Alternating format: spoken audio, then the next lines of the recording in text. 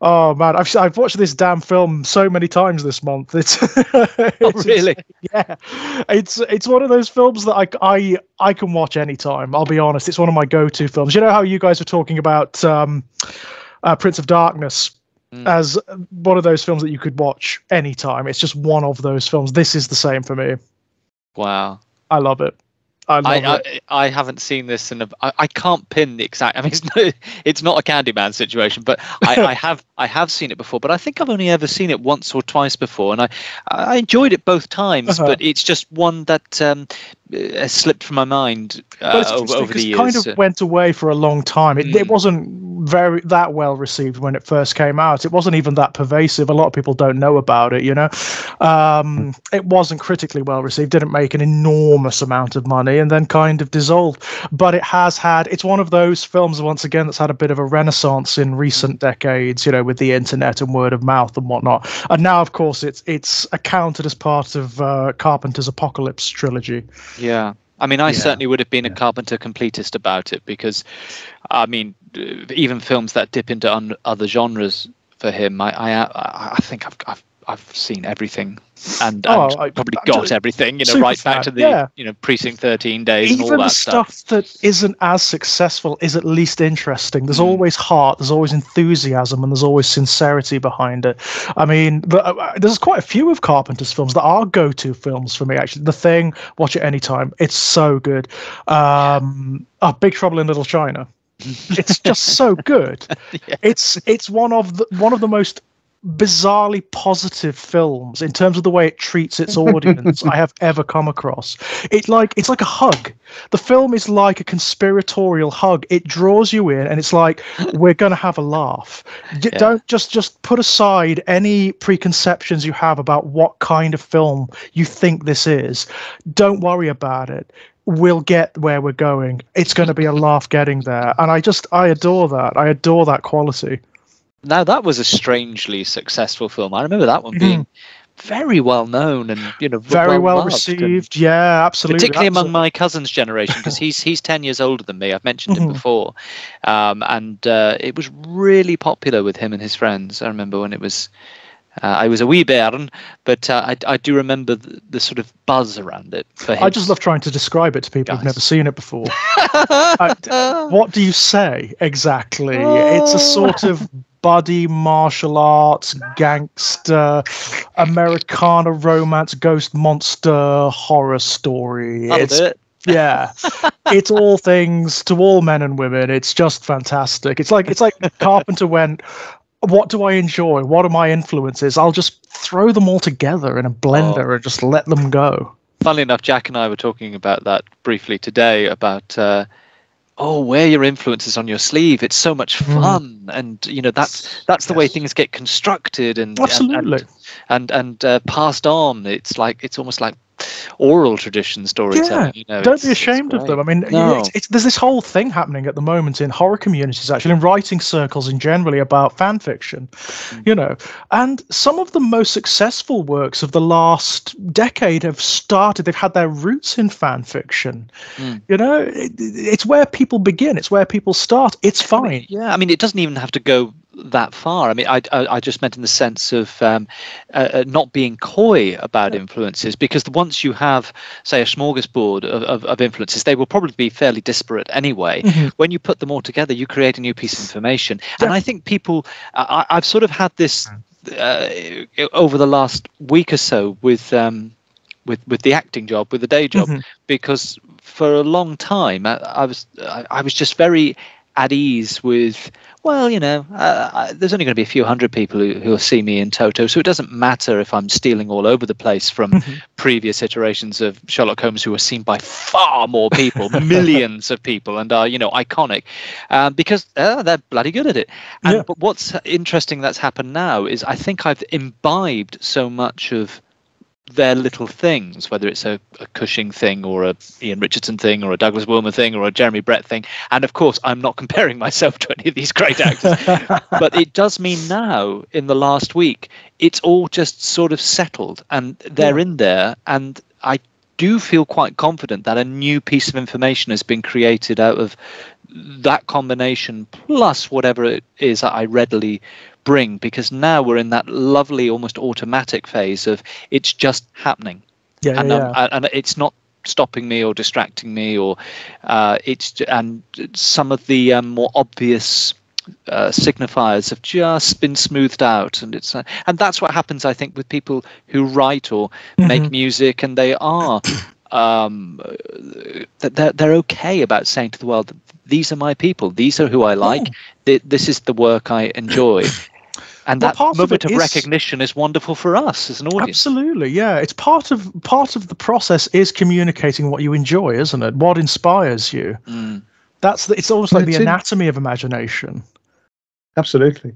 All fiction begins as fan fiction, doesn't it? Yeah, it absolutely does. Shakespeare when you don't starts out writing Thomas Kidd and Christopher Marlowe fan fiction. You know, it's just what you do. Every writer starts by imitating the writers that they love, that they want to be like. Absolutely. And it's very interesting that we should get immediately onto this, because the text is a tissue of quotations, and and this one in particular, right? Mouth of Madness. In the Mouth of Madness. I mean, it's about this. It's about that very phenomena. It is that phenomena made manifest on the screen, isn't it? In a story, the meta quality of this. I mean, it's very 1990s for one thing, in the same way that Prince of Darkness is like raw 1980s, encapsulated in celluloid in film. This is the 90s. This is interesting about 90s horror. I think in a funny way, Mouth of Madness is it's not just very 90s, it's very specifically 1994. In exactly the same way that Prince of Darkness isn't just very 80s, it's very specifically 1987. You know, right. these are films that are extremely of their moment in a funny way. Carpenter has that knack of just being completely hooked in. Well, they're almost part like of it, textual diaries, aren't they? Absolutely, yeah. And it's Carpenter almost demonstrating. It's not conscious. He's not doing it as a sort of display, but he's demonstrating like his chameleonic nature, the fact that he can actually adapt to differing trends in cinema. And this is very much. It may as well have been Prince of Darkness 1990s. And it's very funny because when I was watching it again, it's been a long time since I've seen this film, and I was having a right giggle as it was. We were about halfway through watching it. I watched it with my partner, and I said, because one of my great loves of Carpenter is this, what we were just talking about, this wearing on the sleeve and being so gleeful about his schlocky influences as well. Because I was watching it and I turned to my partner at one point. I said, you know, this is like an exuberant B-movie variant of another film that I love hugely, but it's in a very different mode, a very different vibe, and it has different aspirations. And it's the Coen brothers, A Serious Man. Because it's all about text shaping reality, how ideas mingle with the material, how ideas are reified, text shaped reality. And I mean, the monotheisms have this down, and obviously this one goes into Christianity, and obviously A Serious Man, it goes into Judaism. But it was like, wow, this is like the B-movie schlocky A Serious Man. I love the fact that film is conscious of that quality as well. I mean, in Trent, you've got someone who embodies like the cynicism towards this kind of fiction, the stuff that Carpenter absolutely loves and is putting on the screen here. All the way through the film, Trent describes horror fiction in the most deleterious terms. He finds it brainless. He finds it, rote and schlocky. He can't stand it. And then, of course, the ultimate irony, he finds out that he's what he calls reality. He's living it. He is part of it. He's actually a character in one of these stories and always has been. He is a stock character. Yeah, there's a reason that he's like I mean, Sam Neill obviously realizes what's going on, and he plays it this way. He plays it very 1940s detective or he's very, very reminiscent of Walter Neff in Double Indemnity. Yes, I mean the character is written that way, and Sam Neill plays it that way. He plays it like he's in a 40s movie, like a noir movie. Yeah. Trent is. It reminds me of that joke. I'm very skeptical about astrology. Cancerians are like that, because that's what Trent's doing in this film. Trent is the guy who is incredibly cynical and disdainful of horror fiction, precisely because he is a horror fiction stock character. Absolutely, and he's designed to be that way. Wonderful moment, isn't it? When his car can't escape the narrative. I mean, he is turned into a determined character. Fantastic. The way he responds to his circumstances and the way Sam Neill plays it is wonderful. And that is such a funny scene, because it absolutely obeys the rule of comedy as well. Is if your audience has laughed once, do it again. If they laugh twice, do it a third time. And I think it's 5 or 6 times. Yeah. They pull that, and it is and it just becomes increasingly hysterically funny. And it's edited in a really funny way as well. Like in the first one, it's really protracted and you don't know what's going on, in the same way that Trent doesn't know what's going on, and it's quite frightening, and like reality is being edited like a film or like a text on a page. The last one, it just cuts and you immediately see him running into the crowd, and it's like, oh right, okay, all right, this is the way it's going to be, is it? And his reactions are just wonderful. They're so beautifully overdone. I mean, Neil's great. It's also it's mirrored later on when you get the scene at the very end when Trent is in the cinema watching himself on the screen, and you get the bit where he says, "This is not reality, not reality, not reality." No.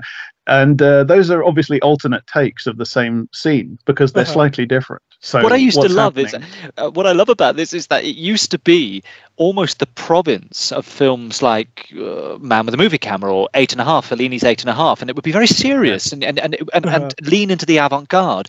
And now by 1994, Carpenter's like, no, I've got this now, and it's just incredibly funny. I mean, it is underpinned by big ideas, these ideas that Fellini had played with in the 60s and so on, but seeing them transposed into this schlocky 1994 environment, it's just so enticing.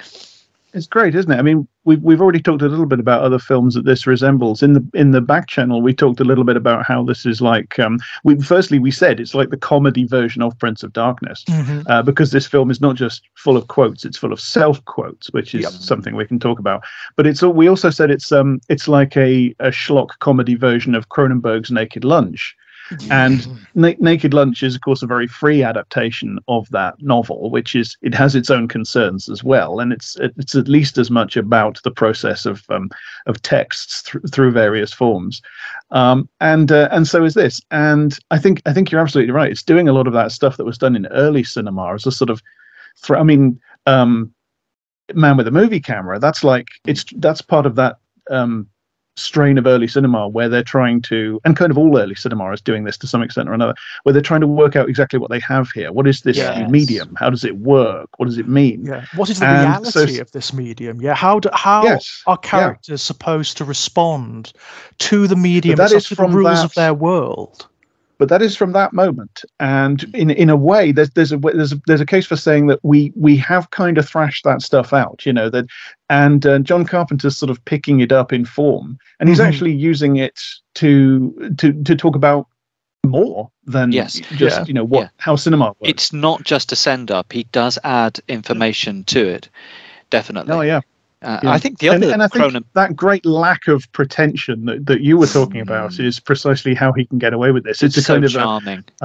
Only Nixon could go to China situation. Only Carpenter, who is so resolutely pulp and schlock and unpretentious, could do something this self-referential and metatextual and avant-garde and alienating to the audience, and sort of sell it to a big studio and sell it to audiences. I mean, as you say, it wasn't a massive hit, but it was released in the mainstream as a big release. Only he could get away with this because of that resolute position that he's occupied. Definitely. And I think you mentioned one thing there which obviously shoots off rhizomatically like so much of this film, and that was Cronenberg and Naked Lunch, because I thought there was a lot of Videodrome as well. I mean, the signal, absolutely. Certainly the idea of the signal being on the threshold of people's perception of reality and fantasy. Here it's text. So I mean, one of the things that really impacted on me as the film was coming to a close was Carpenter didn't have a great commercial success with this movie. He could almost do it again and make it about social media as the keystone. I was thinking of it exactly that earlier rather before than we came on. If they ever remade this film or did a sequel, absolutely, it would be a web series or an ARG or something like that. Yeah, but it is kind of a. It's kind of a scarily prescient film because, as you say, it's made before social media happened. Really, but the internet was just starting in people's lives, and so many of the social phenomena that have come with all that seem to be prefigured in this. Absolutely, yeah. I mean, even like the future of horror itself, in terms of where it would go on the internet. I mean, when you look at stuff like the Slender Man mythos, all of the ARG phenomena, the what is it we've got at the moment? It's the analog horror craze that we're getting online at the moment. All of those themes, even the imagery, is encapsulated in this film. Yeah, there's horror now in the information age that we live in is. To a huge extent, it's two things. It's viral, and it's about media text. Yeah, it's about the media itself, right? Yeah, absolutely. The hauntology of VHS, the hauntology of tracking lines and VHS footage, and the virality of that sort of and the evil and the horror and the apocalypse lurking inside the transmissible and shareable and thus virally proliferating media artifact. That's exactly how this is described, right? And what I love is the way it's communicated as well. You get all of these little. It's very Night of the Living Dead. That's another thing it references, right? The way it tells its back mythology. You get all of these little snippets of conversation on radios and on televisions and whatnot about the wider effect of this apparent virus that's being spread, perhaps by Sutter Kane's books, and that's how it's communicated. And that's how those are the terms that are used. It is a viral form of madness. Which also leads us, again, back to Cronenberg with Naked Lunch. I mean, who was it who famously said, language is a virus? William S. Burroughs. And this film, I think, is also very strongly, it seemed to me, about the art or craft, if you prefer, of adapting novels for screen, which of course Cronenberg had to do his way with Naked Lunch. So how you use the words to generate images. I love how Trent even cuts up the covers of the novels. The image form is more important at the start. It has to be made visual, cinematic. But it also reminded me of the recreation of media in a wider sense. Because you start the movie with those huge printing presses at the beginning. As I say, Trent cutting up the covers of Kane's book to find new information. I mean, that's pure William Burroughs, or rather, probably more so, actually. The popular image would be less William Burroughs, but to a 90s audience, it would probably be the image of David Bowie on the Cracked Actor film by Alan Yentob, who is shown literally gutting his diaries and notebooks and magazines and reassembling them on camera to churn out lyrics for the Diamond Dogs album. And Carpenter's translating text fiction onto film uses... Now, this is where I thought the film was really interesting, because it seemed to me that Carpenter was almost trying to make this, or take this angle, that in order to translate text fiction onto film, it uses everything but content. It uses location, it uses maps, cover art, pure imagery, more than text and subtext, because I think with Carpenter, I think he's also batting around the idea of where text and moving image fiction fail to merge, or where they don't overlap successfully. And it's in that gap, of course, brilliantly and literally in the film's plot, where the horror emerges. Yeah, it's quite brilliant. I mean, one of the things he also relies on, of course, is the just ambient knowledge of the audience, the things they will know about horror cinema and about horror literature and about those cultures. I mean, there are constant references here, obviously, to Stephen King, who at this point was still riding high. Stephen King was well, yeah, absolutely. Stephen King was. This is pre J.K. Rowling, isn't it? So the names that would come to eclipse King in literature as the popular author du jour hadn't happened yet. Yeah, it's so fascinating to remember back to being a child and having those trips to the supermarket with mum, just to get the week's groceries, and you'd pass by the magazine rack and into the book rack, and the only names that I can remember was Stephen King, Yeah. James Herbert, and Virginia Andrews.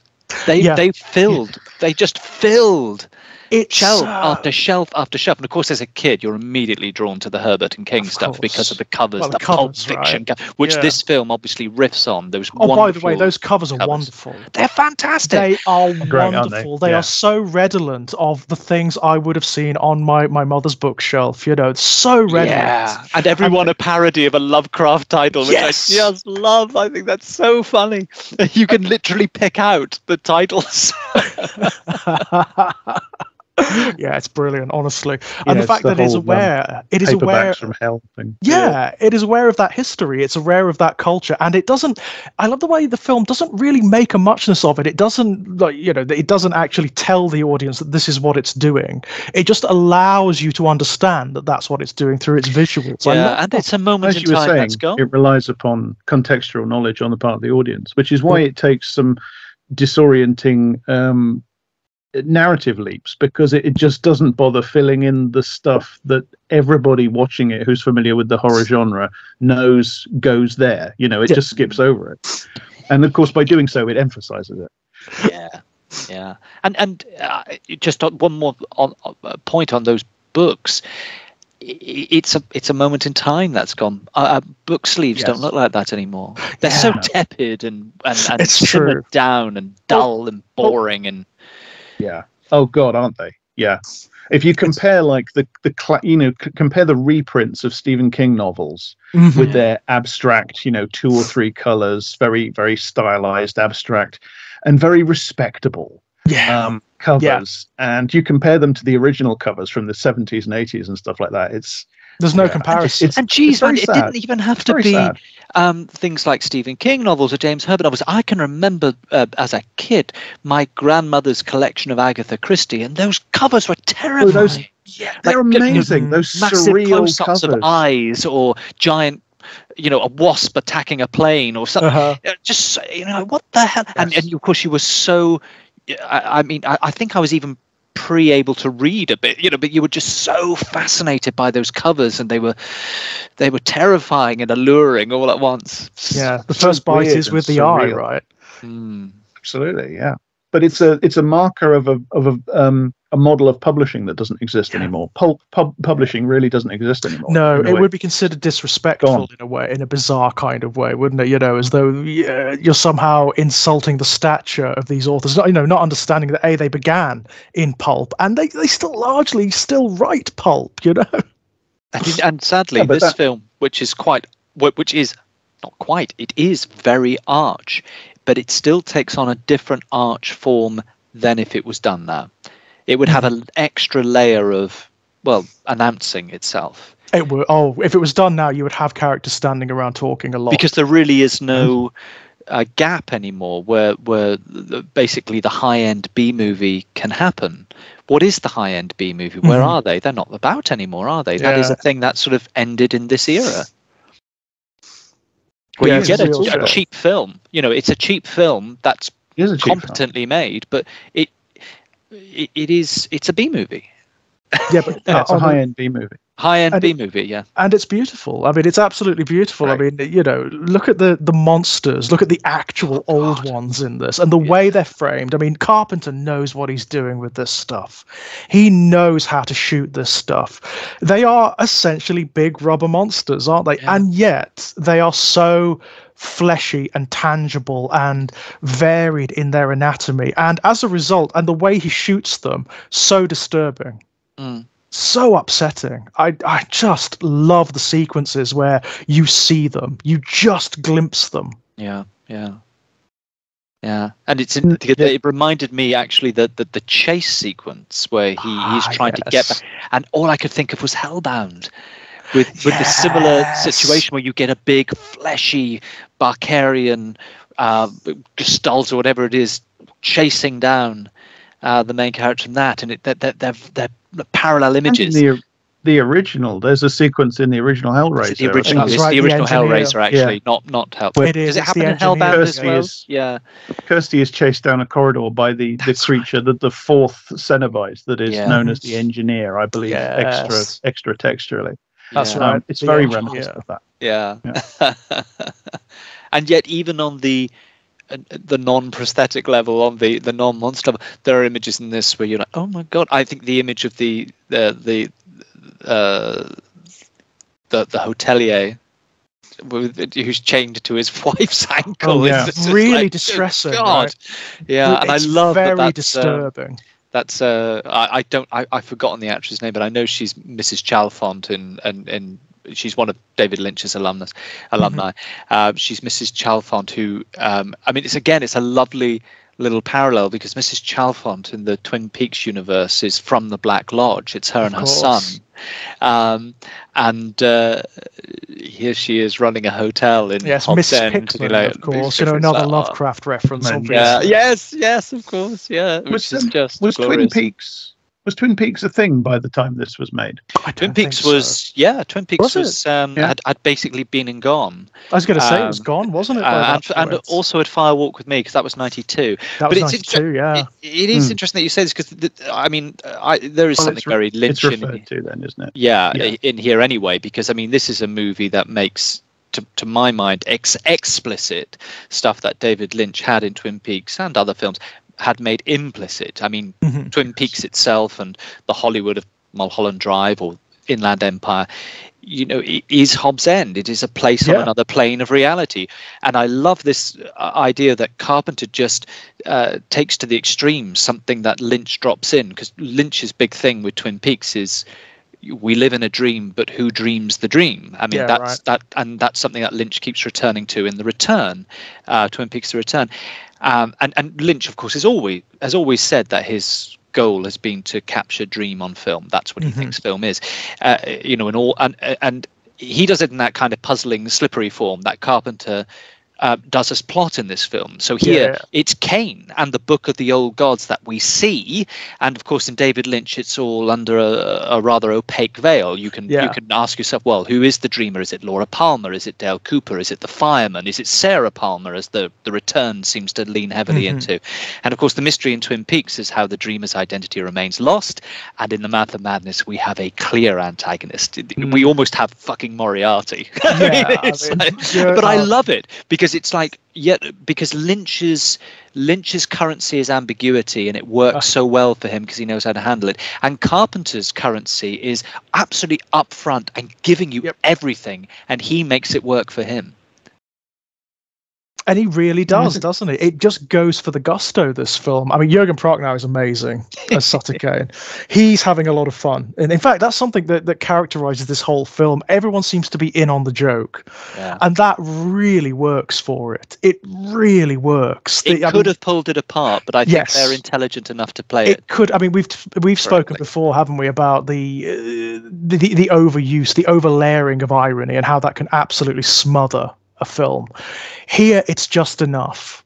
It is just enough. It could have tipped over very, very easily, but it works. I can't believe how intelligent Sam Neill's performance is. Once I got past, because for whatever reason, I haven't seen a film with Sam Neill in for quite some time. So for the first 20 minutes of the film, I was distracted by the realization he does sound exactly like Pierce Brosnan.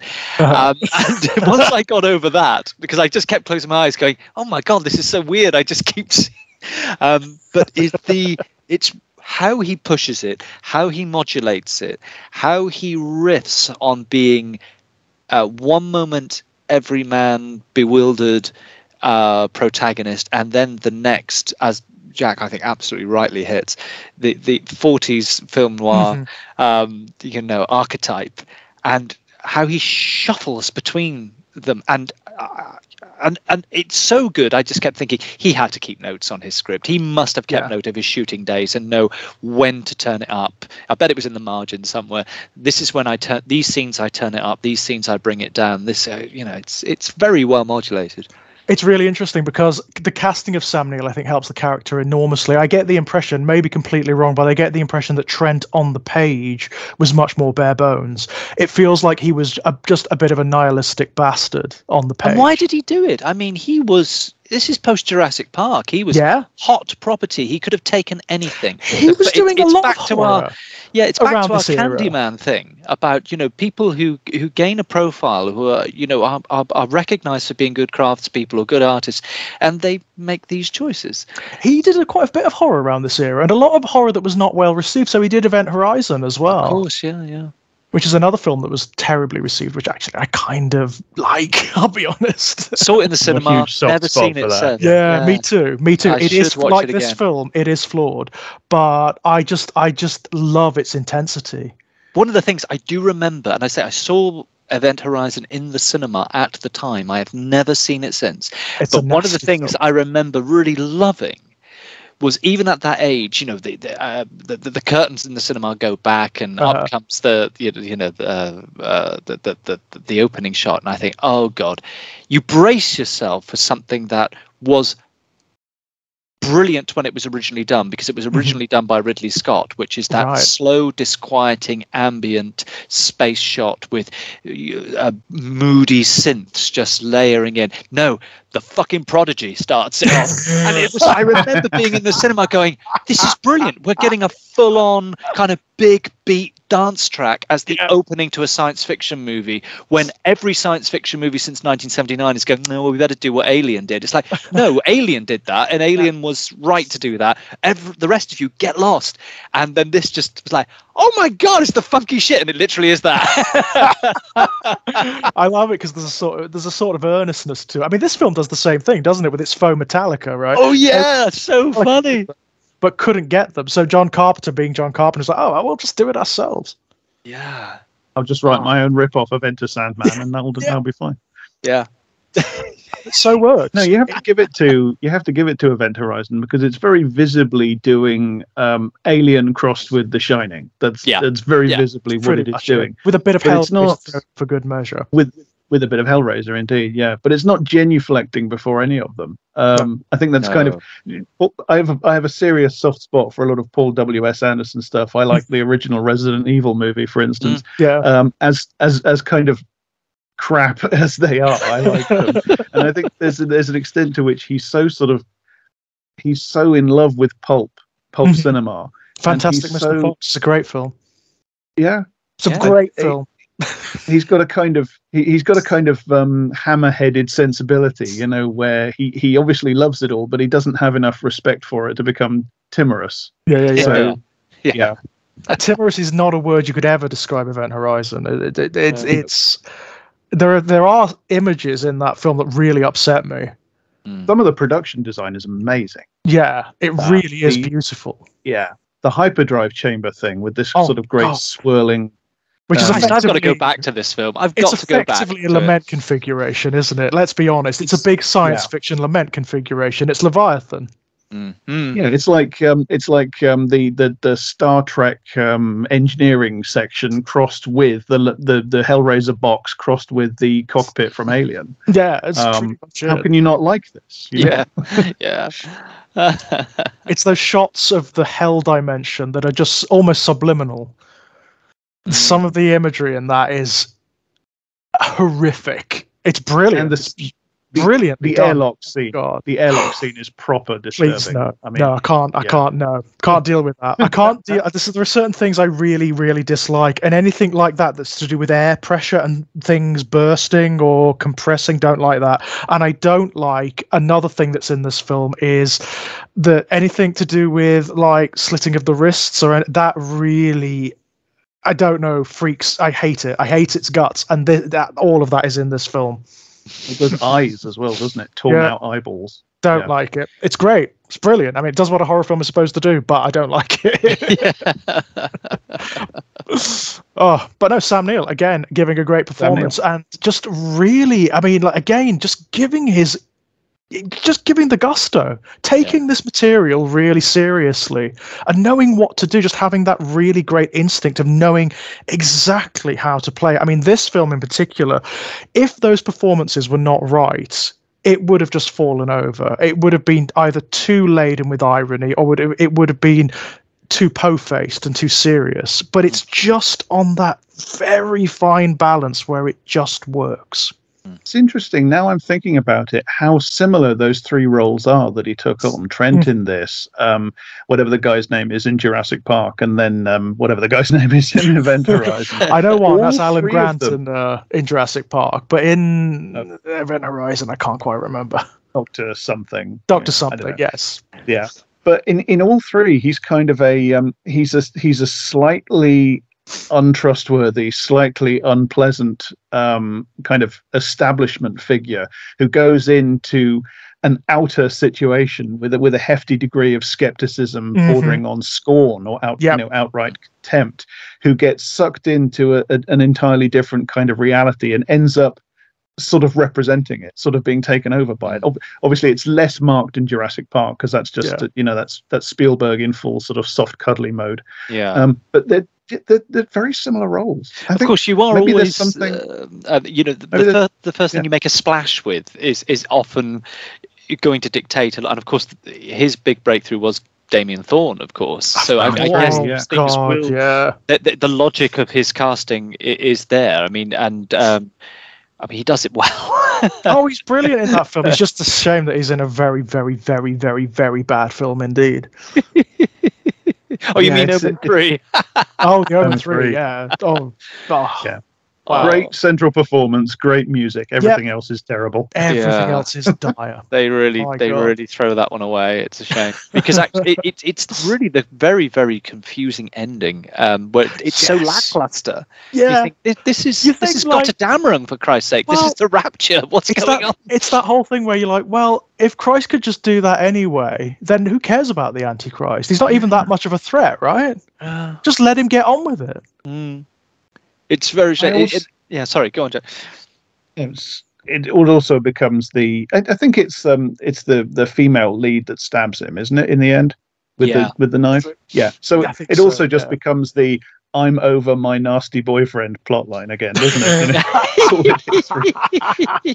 I mean, that's another interesting thing about this film. Of course, it avoids certain cliches that you thought you might assume it would play into, given the nature of its references and influences. Which is, Trent is almost asexual. Trent is an almost asexual character. He doesn't have any interest not only in sex but widely in humanity or in romance or anything. He is a complete cynic on every level, detached and removed from reality. He does kind of hit on Styles, doesn't he? He does, but it doesn't seem to be sexual. It seems to be almost like a dominance move. And when when that's turned around, when she becomes sort of hypersexual towards him because Kane is writing her that way, it's an assault, right? Yeah, he doesn't like it at all. He doesn't. No. Yeah. Which is interesting. Yeah, it is fascinating given the cliches that Trent is obviously aware of within this fiction.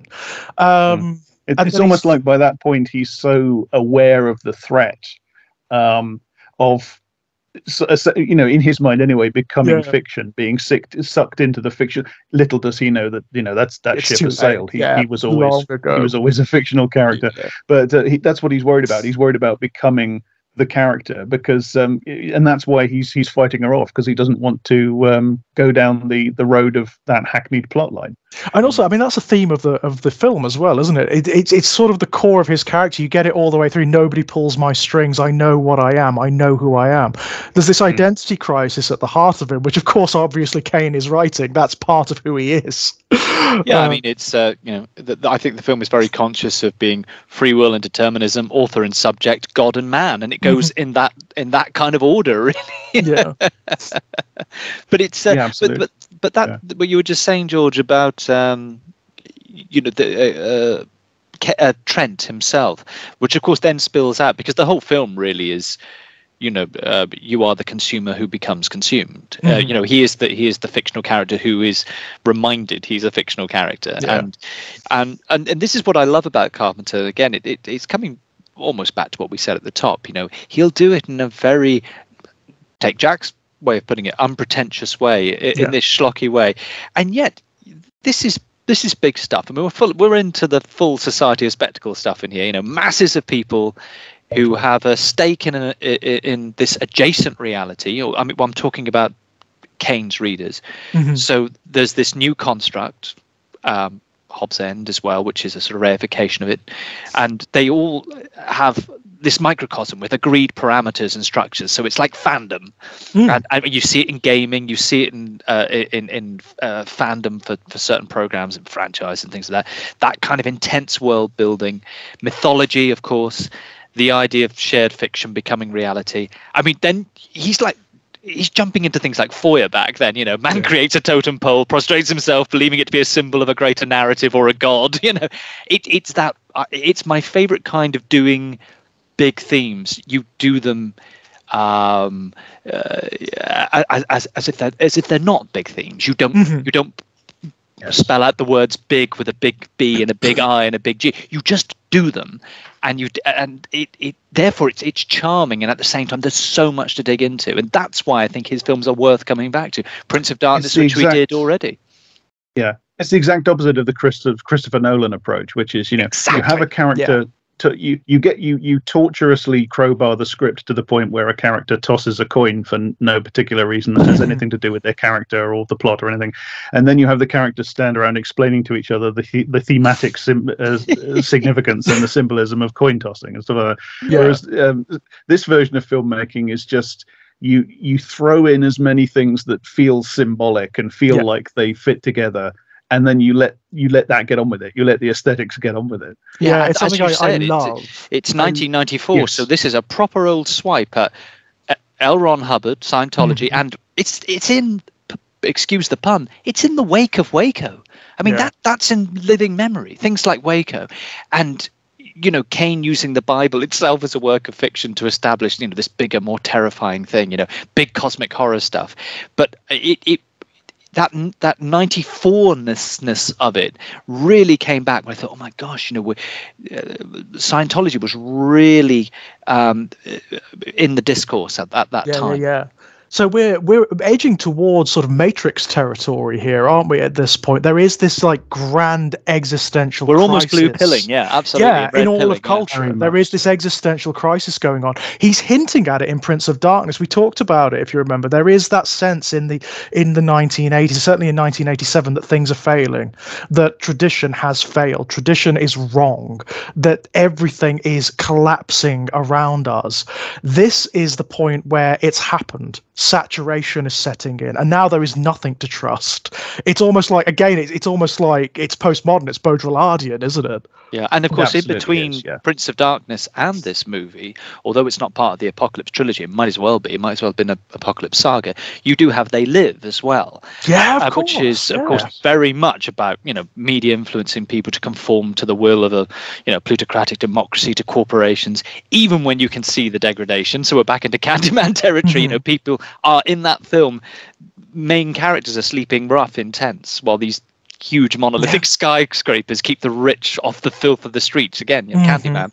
And this film, Madness, continues that when you have I love the element of the publisher, the Charlton Heston character, ratcheting up fears about how Kane's novels aren't safe for readers to make a fucking profit. To make a profit, right? It's like, this is so rich. The lovely detail that it does start out as a scam, at least as far as he's concerned. That's great. Yeah, that is one. It's a nice wrinkle, isn't it? And it does do that a couple of times, where it just goes to the point where you're thinking, well, maybe there is something else going on here. Maybe it isn't like a supernatural or metaphysical thing. And then, of course, it immediately flips back. There's that wonderful sequence with the church, where Trent says, look, if we're living in Hobbs End, as Sutter Kane writes it, there should be a church outside that window with gold spires and black onions on the top. And then Style says you didn't read closely enough. The view is from the east. You're not sufficiently. You're not a true fan, John. You didn't. It's interesting, isn't it? She's Cassandra. Gatekeeping happens in this film. Fan.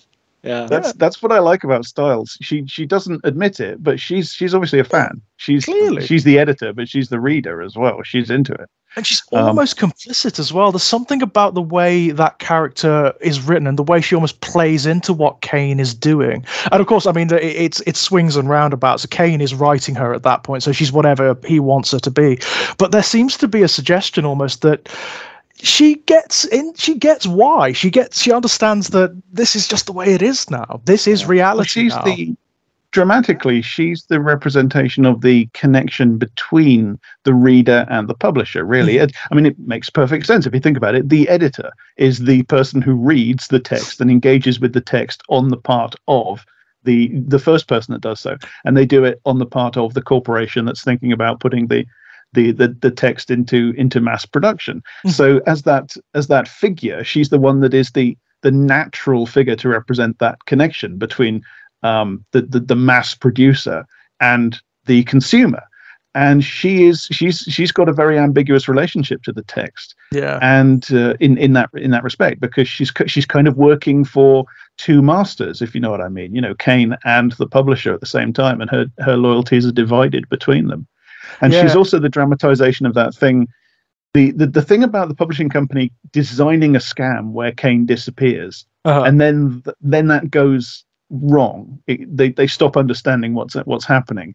That's a cameo of a narrative that's been crafted that gets out of the control of the person that's that's writing it, essentially. And she dramatizes that. She is she is essentially the author, or one of the authors of the story of the disappearance of Sutter Kane, the author, just before his new novel comes out. And that story gets away from her. She discovers essentially that somebody else is writing it. And she plays it beautifully as well. The actor plays it absolutely beautifully when they emerge into Hobbs End. And that you don't know at that point as the audience that they're not supposed to find it. That's not part of the scam. But they did. They do. They're there. Yeah, they do end up. It's a bit of a joke, of course, because you have that wonderfully weird sequence where she looks out of the window and they're driving over like what looks to be sky, like a storm, and then they rattle across the bridge. And she says to Trent, "You drive." Yeah, it's brilliant. I mean that's Wizard of Oz via Grease. Yes. Back of the wardrobe.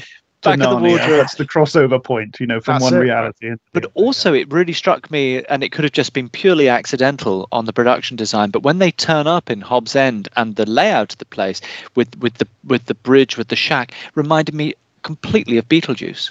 It has the same, and it's like, that's also about a new plane of existence that sort of inveigles its way.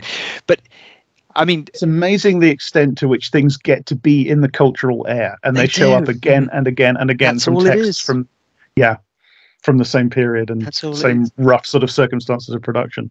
And you can be even outside of the genre it's in. I mean, one of the things it kept occurring to me was, if you've got this collective unconscious made up of Kane stories, these elements being reified, and so I got a lot of the '60s show The Prisoner from that, because there is a reading of the old '60s Patrick McGowan, The Prisoner, that suggests the character he plays, this number 6, that his exposure to the madness of late 20th century geopolitics basically results in him remapping the world in microcosm as this place, the village, the place that is smaller, easier to gauge the limits of, in which it therefore becomes easier to either fight or reject or even succumb to leading.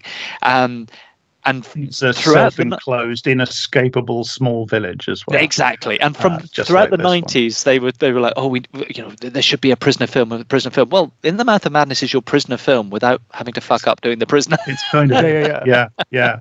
And it's of course famously at the end of The Prisoner in Fallout, he does meet number 1 and tears the mask off, and there's a monkey mask underneath, and he tears that off, and it's his own face underneath. Yeah. He is clearly the one that's been in control of it the entire time. Exactly. The author of it. If you like, the author, and the story's got out of control, and it sent him crazy.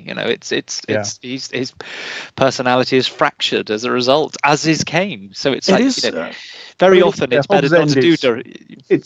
It's obviously Nigel Neal because of the name. Yes, and it's Beetlejuice, and it's the village from The Prisoner, and it's the little, obviously, it's Innsmouth, and it's also the little main towns from Stephen King, isn't it? It's Derry, absolutely. and Yeah. Castle Rock. Yeah, it's Castle Rock, Castle right? Rock. And a touch of Salem, it's all there. But it's funny because Neil, obviously, he made that joke, didn't he, about Martin Quatermass and the Prince of Darkness as being the screenwriter.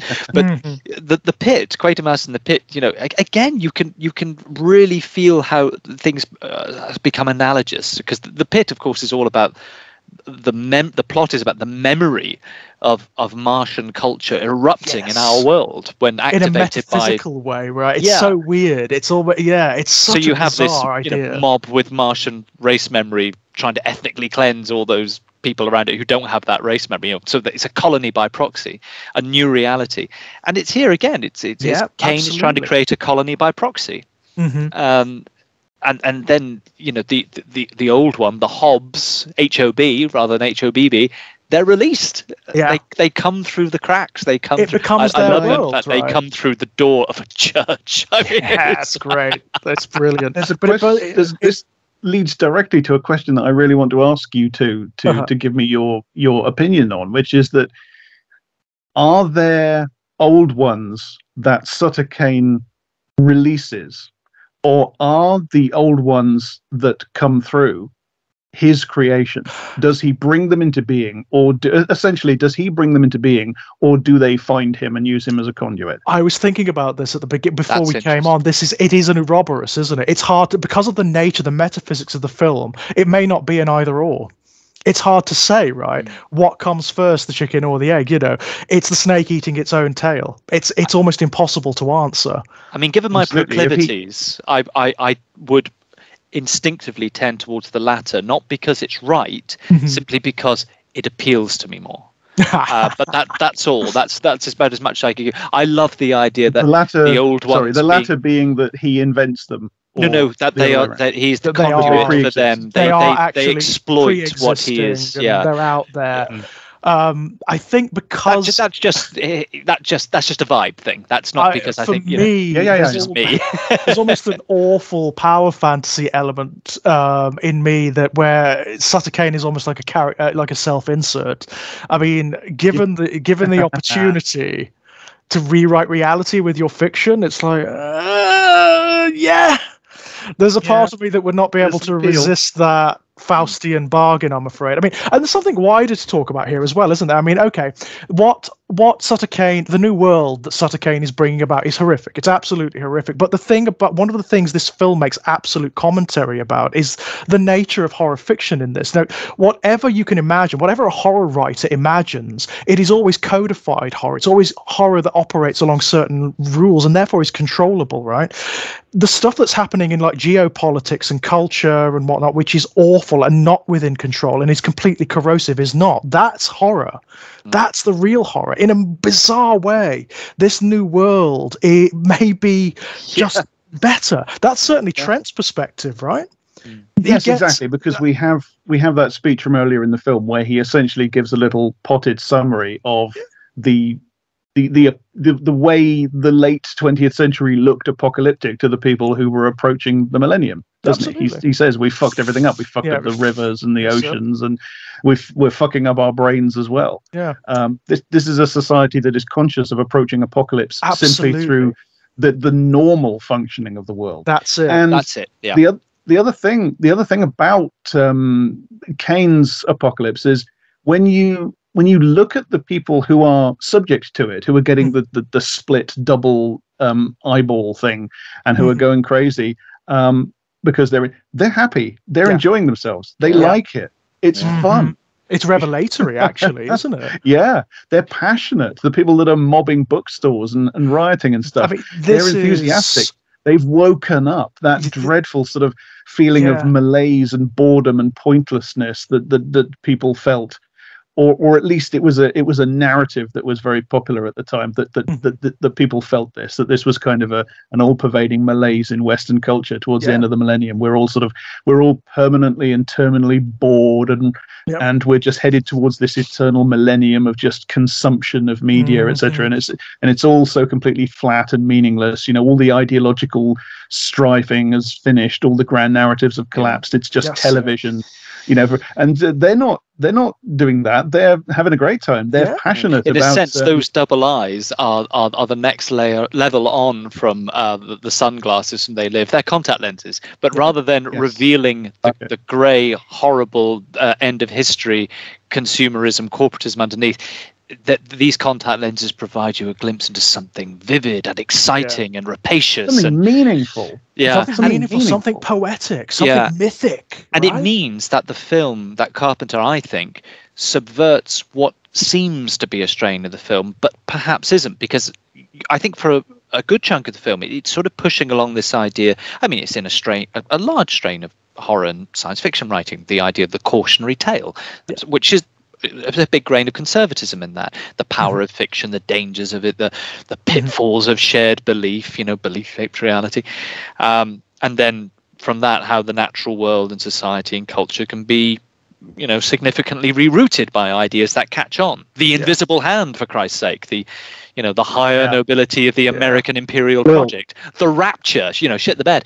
And yet this film is positioning itself along that line, but as you both said, and I completely agree with you, it's also saying, hang on a moment, this Sutter Kane reality is it's vivid, it's romantic, it's poetic, it's mythological, it's epic. Trent says at one point, God is not supposed to be a hack horror writer, and of course, I think a lot of our response to that is, well, why the fuck not? Yeah, you fooled me. Yeah, you could have fooled me as well. Yeah, exactly. I would give any of the hackiest of hack horror writers full reign over the universe, over whoever or whatever shapes and runs it at this point. Yeah. But that strain of conservatism I was just talking about, though, and it's a very Carpenter thing. I think I said exactly the same thing in Prince of Darkness when we were doing that.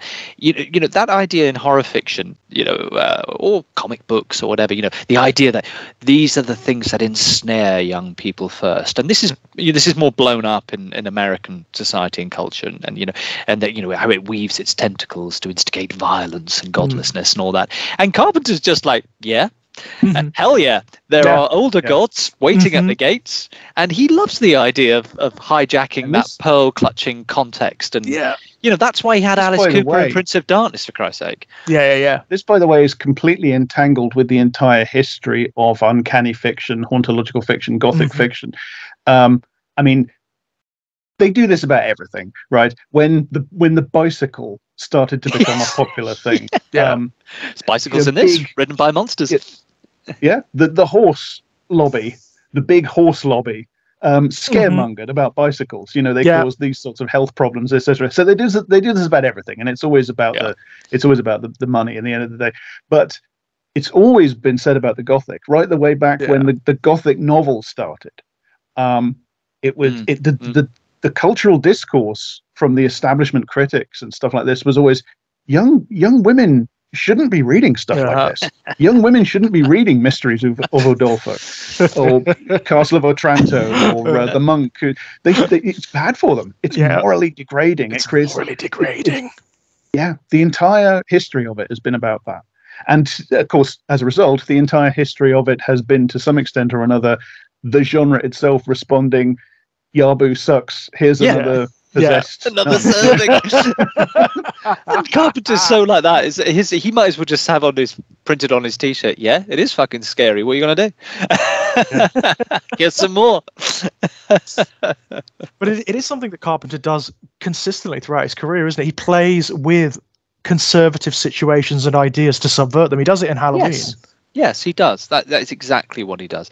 I mean, Mouth of Madness sort of being this cautionary tale against, I suppose, blindly swearing loyalty to things or whatever, brands, companies, people. Our person in Sutter Kane's case, you must examine it first. You mustn't leave yourself open to harmful fantasies and all that. It is doing that, but oh boy, it's having its cake and eating it, because it is, as we've said, it's also saying, well, hang on a minute, let's unpack what it is that Trent has found himself in. Let's unpack what it is that Kane has either created or has been involved in creating, because at least the old ones, if it is that choice we make, at least they want to try and change things, at least they want to transform the world. And we talk about this in terms of an apocalypse, like a utter destruction. Well, who's to say that's the case? What are they going to create after? That's what it always looks like to them. The Parisian communards were, from their point of view, storming heaven. From the point of view of the French bourgeoisie, it was the end of the world. They were destroying the world. A good working definition of villain in Western fiction is the character that wants to change the status quo. Pretty much, yeah. And it always reminds me of there's a wonderful story about the history of the Paris Commune, which it just sticks in my head so firmly. And again, it's that idea, where Trent is, concerned about, does he retain himself in terms of the story? There's this fantastic anecdote about in the Paris Commune where a butcher who was known, for being absolutely bleeding awful to his wife and kids, and the possessor of terrible reactionary ideas, and within sort of 3 weeks of the Commune was out demonstrating about equal pay for women and this, that, and the other, and this whole idea that ideas can change, that people and things can be transformed. There was this known awful, and that they mutate, and people from the outside, of course, that looks like a demonic possession. From the point of view of Thiers outside the Commune looking in, that's a satanic possession. He's been infected. That's what they say about radical ideas. Virus. They infect. Yeah. But of course, from another point of view, this man had never been able to see beyond the parameters of that oppressive society that existed before the Commune said, "Have you ever thought about this? Have you ever thought about that?" And it's I wonder if maybe part of why I sort of the Paris Commune popped into my head is because this story is partly about a community that is sort of separated off from the rest of the world and is engaged in a revolutionary process, isn't it? And the terror is that it might spread outside the edge of the new commune. And effectively, there are barricades as well. That effectively there is fighting in the streets. I mean, I can understand why that's.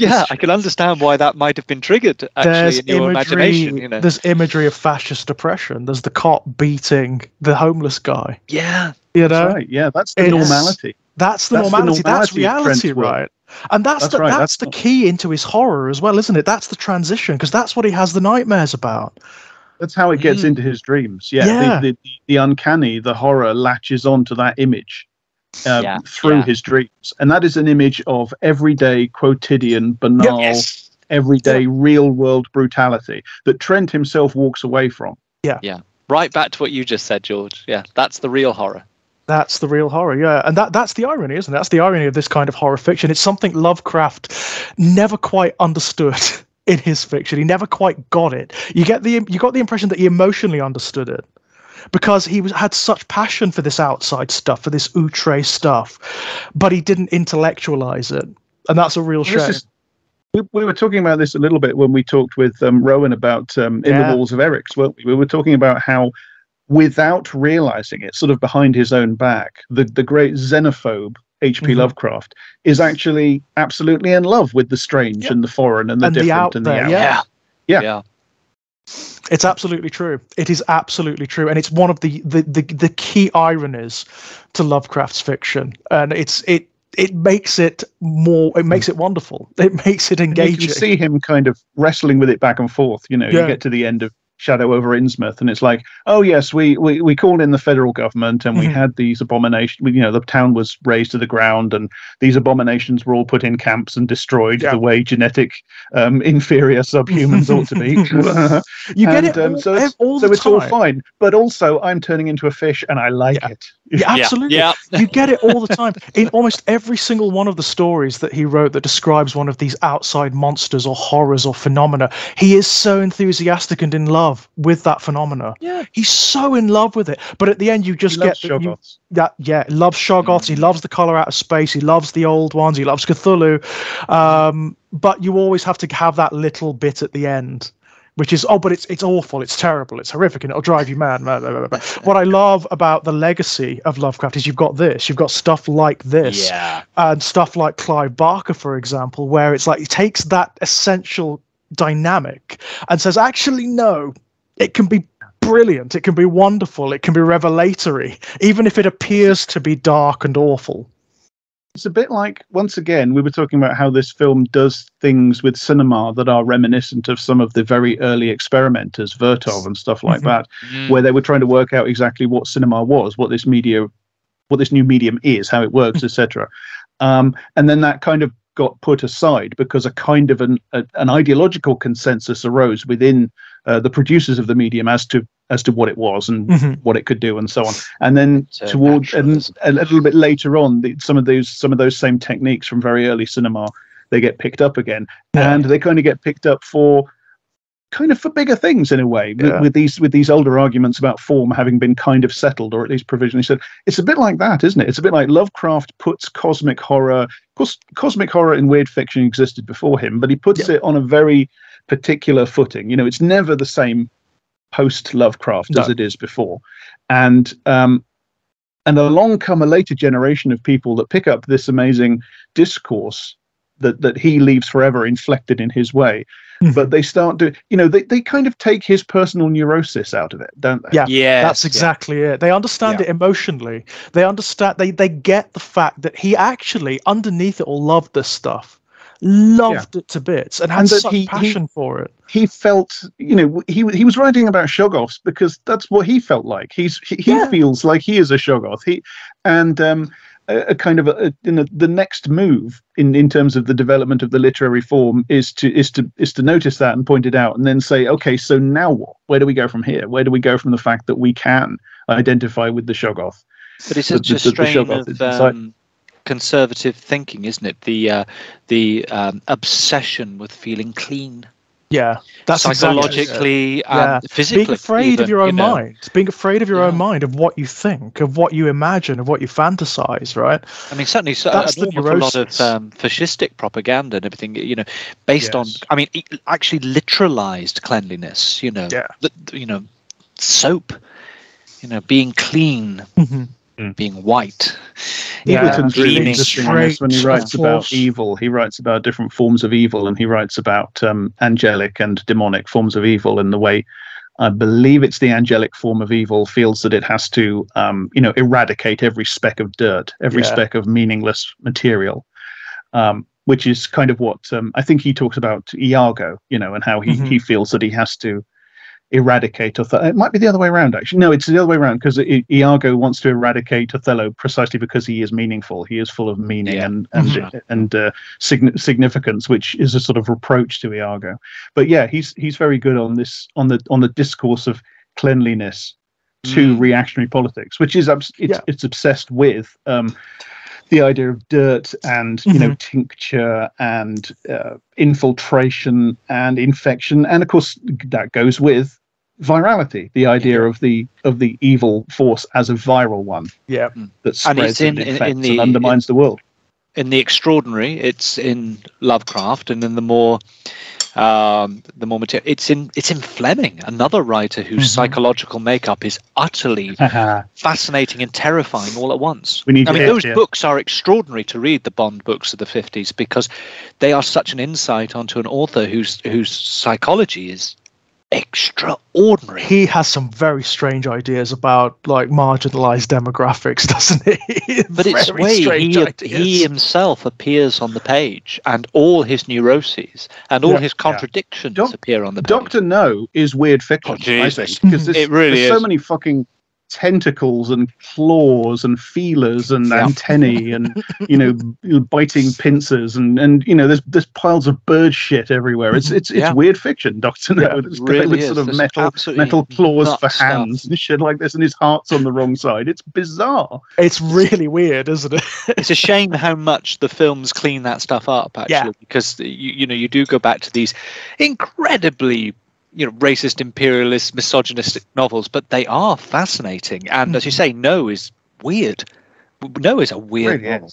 In the sense of with a capital W. I'm writing this sexy spy thriller. What I really need now is a scene where the macho male hero has to worry about a gigantic centipede crawling all over his junk. That's obviously what we do next. Yeah, clearly. That's nuts. But you were saying earlier, Jack, about it conscious of its medium.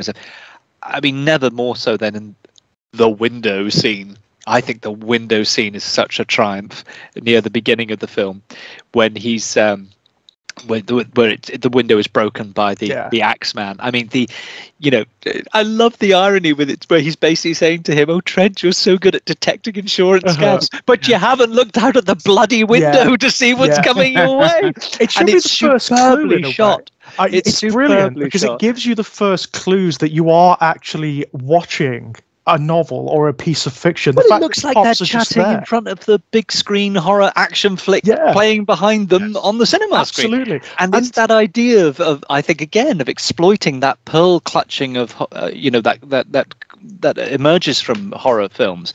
Horror films cause violence, that Carpenter subverts so beautifully. When the crazy axe murderer is revealed to be Kane's literary agent. He's trying to save the world through his violence, by the way. But he's his lit agent. I mean, that payoff is superb. When the coin drops, oh God, you're his literary agent. It's really good. And of course, I mean, you get another wonderful joke, of course, from Trent, which it works on so many levels. It's a joke, but it also says a lot about Trent himself, where he says, you'd think a guy who outsells Stephen King could get better representation. Yeah. This is probably why I kept hearing Pierce Brosnan, and we've just talked about Fleming, because he gets these kind of Bond quips. Yeah. Oh, yeah. I mean, that's pure, like, end of the scene Bond quip. It's all the way through as well, literary agent, you know? I mean, it's all the way through. I mean, like, from his introduction, where he's, shrieking and attacking the orderlies, you get the I'm sorry about the balls, it was a lucky shot. You get probably one of my favorite lines, where the administrator turns on the tannoy system, and it's the Carpenters. John Glover is so extraordinary in this film as well. It's like he really gets the assignment. He brings something to this. I mean, it's such a marginal role, isn't it? I mean, on the page, it's nothing. It's less than like 10 minutes of screen time, and somehow he leaves this indelible mark. And it's the same with David Warner, because he's only sort of in the framing bits, really. But he has this wonderful line in kind of just enough wryness comes through. Not too much. He doesn't push the gas at all. But there's a sort of wryness, because really John Glover's taking care of that side of it. So he has to be the other half of the double act. He has to be the straight man. But it's that kind of polite bemusement that David Warner has when every time that he's in the room with Stanley, how do you say, I like the crosses, things like that. It's like, it's just that I'll play gentle. Yeah. But I mean, that's, again, we were talking about antecedents and things. I mean, it's interesting that, you've got the schema there of Invasion of the Body Snatchers, which is, I'll play a key science fiction film for Carpenter. I mean, he used Thing from Another World in Halloween, and of course, having put shots of it in Halloween, he then makes the thing. Kicking off with, our protagonist in the asylum, in the hospital in Invasion, and then flashback. I mean, that's pure Body Snatchers. And then, of course, the end sort of evokes Day of the Triffids in reverse, with Trent getting out of the hospital, has all the hysteria and the horror has happened. Don't look at the comet, don't read Kane's book. It's all happened. And then, as Jack mentioned earlier, you get that fantastic scene of basically he goes into a cinema watching us, watching him, watching himself. That's brilliant, isn't it? Because he is actually watching the film that you're watching. That's what's so great. And that, of course, I mean, that makes the fiction bleed out, doesn't it? That opens the gates in a way. It makes it more than meta. It's almost that thing of it's that Japanese horror thing that somehow you could become infected by watching it. Yeah, it's great. And also Greyhound buses are so romanticized in American culture. I mean, even from songs, Springsteen's run a slew of songs about greyhounds, and of course the very famous one, which is Simon and Garfunkel, America, where it's greyhounds are America microcosm, and yet it shows all the madness. That man over there in the gabardine suit as a spy, his bow tie is really a camera, and all that kind of thing. And this putting the horror into Greyhounds. Brilliant. I mean, the moment when he wakes up screaming is incredible. And then the blue. That has become a bit of a meme, you know. Did I ever tell you my favorite color is blue? That has become a meme. It's understandably, it's a great moment. It's a great sequence. But it's also a moment where Carpenter is very open about the fact that he's also talking about himself. He's also talking about being a film director. Yeah, and absolutely. The experience of having that kind of power over the, you know, if he decides to put a blue filter over a scene, then he's just decided to put characters into a different time or a different space or just, you know, a different visual environment. Yeah. And it's the character that he's doing it to in this one just becomes conscious of it. Yeah, he looks around and he sees the world as it is seen through a blue filter. I mean, how can you have a film by way of Lynch, isn't it? Yeah. How can you have a film that is it's the Blue Velvet thing. How can you have a film that is simultaneously, you know, Fellini's 8.5? I mean, there's so much in there about Carpenter, and at the same time, it basically borrows the structure of the old Cushing film, The Creeping Flesh. Yeah, and it's also that bit is also a very cinematically literate moment because it's just a filter. It's just, and that's those were the earliest. They were the earliest effects in cinema. The original Nosferatu. It tells you that scenes are happening at night because they have a blue filter over them. That's it. You know, in the first copy of it that I saw way back in, you know, when I bought the VHS when it was first released, none of the filters were on it, so you can't make sense of it. In the restored version that you can get now, it has the gold filters for the day and the blue filters for night and so on. These were the earliest, and again, we've talked about this before. The way hauntology is just built into the development of the cinematic genre. The spectral is just, you know, Nosferatu, Cabinet of Dr. Caligari, Murnau's Faust, all these uncanny narratives. They're essential to the development of cinema. And to the extent that Carpenter is talking about cinema at that moment, he could have done anything if he wanted to make that point, but he chooses a blue filter. So he goes right back to one of the earliest forms of visual effects for the purposes of cinematic storytelling. For you know, just a color effect as part of the grammar of storytelling in that medium. Yeah, and it's really particular because it's not just for Trent; it's for you as well. It's for the audience, right? He has power over you too. Exactly. Yeah. He's controlling what you see. Yeah, and he does. Trent shouldn't really see it unless it's supposed to signify that he's in dusk or, you know, the crepuscular hour. Characters in the film are not supposed to see these filters. Characters in the film who are remembering things, they don't see the world suddenly go wibbly. Yes, go wibbly. Yeah, they don't hear that. You know, they're not supposed to. But that, of course, is something that it's the way the mythology is built into the form of the film, isn't it? Like increasingly, the film itself, like reality itself, starts to work like a film or like a book. It's edited in that manner. Yeah, and the way the tension in the film between the way it's talking about narrative, when it talks about narrative, the tension in the film between textual storytelling and visual storytelling is really interesting. There is a very interesting moment where Stiles go. I think it's the first time she goes to the church to see Cain, and he's talking to her, and he shows her the new manuscript, and he sort of says, he says something like, you can read it now, or something like that. And he actually quite violently sort of thrusts her head down towards the manuscript. And of course, what she's not reading it. What she's actually doing is looking at it. And what she gets is essentially a movie trailer. She gets a series of very short clips of the things that are happening in the story as images.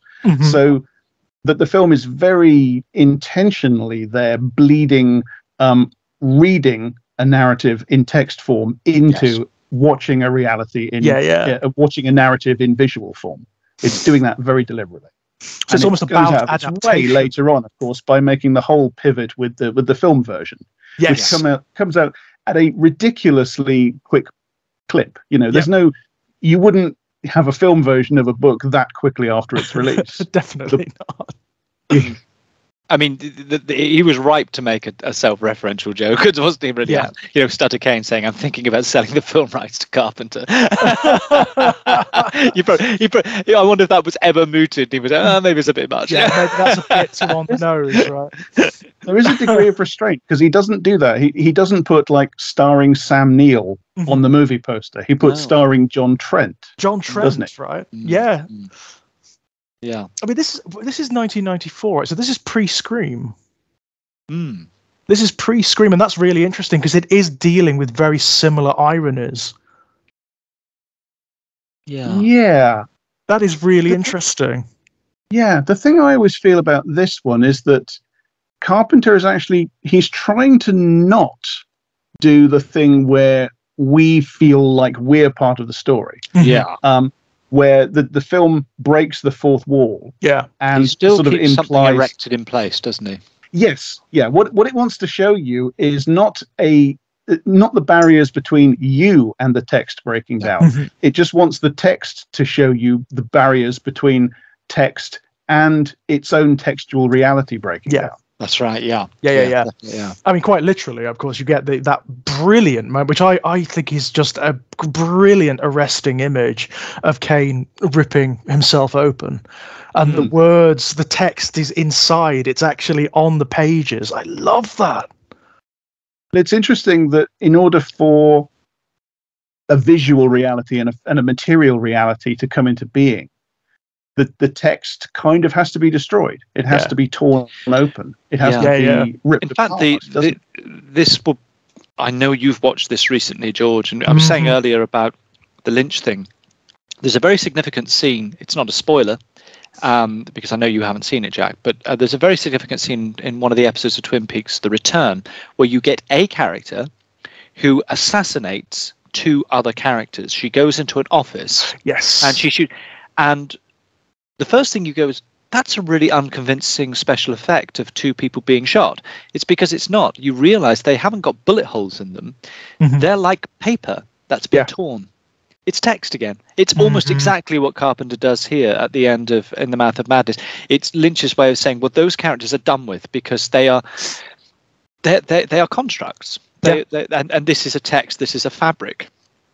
And well, this happens, doesn't it? I mean, this happens like very, very literally in the film. I mean, there's when Trent goes back to the publisher, he says like this woman, this Styles that you say I sent with you. Well, she was written out.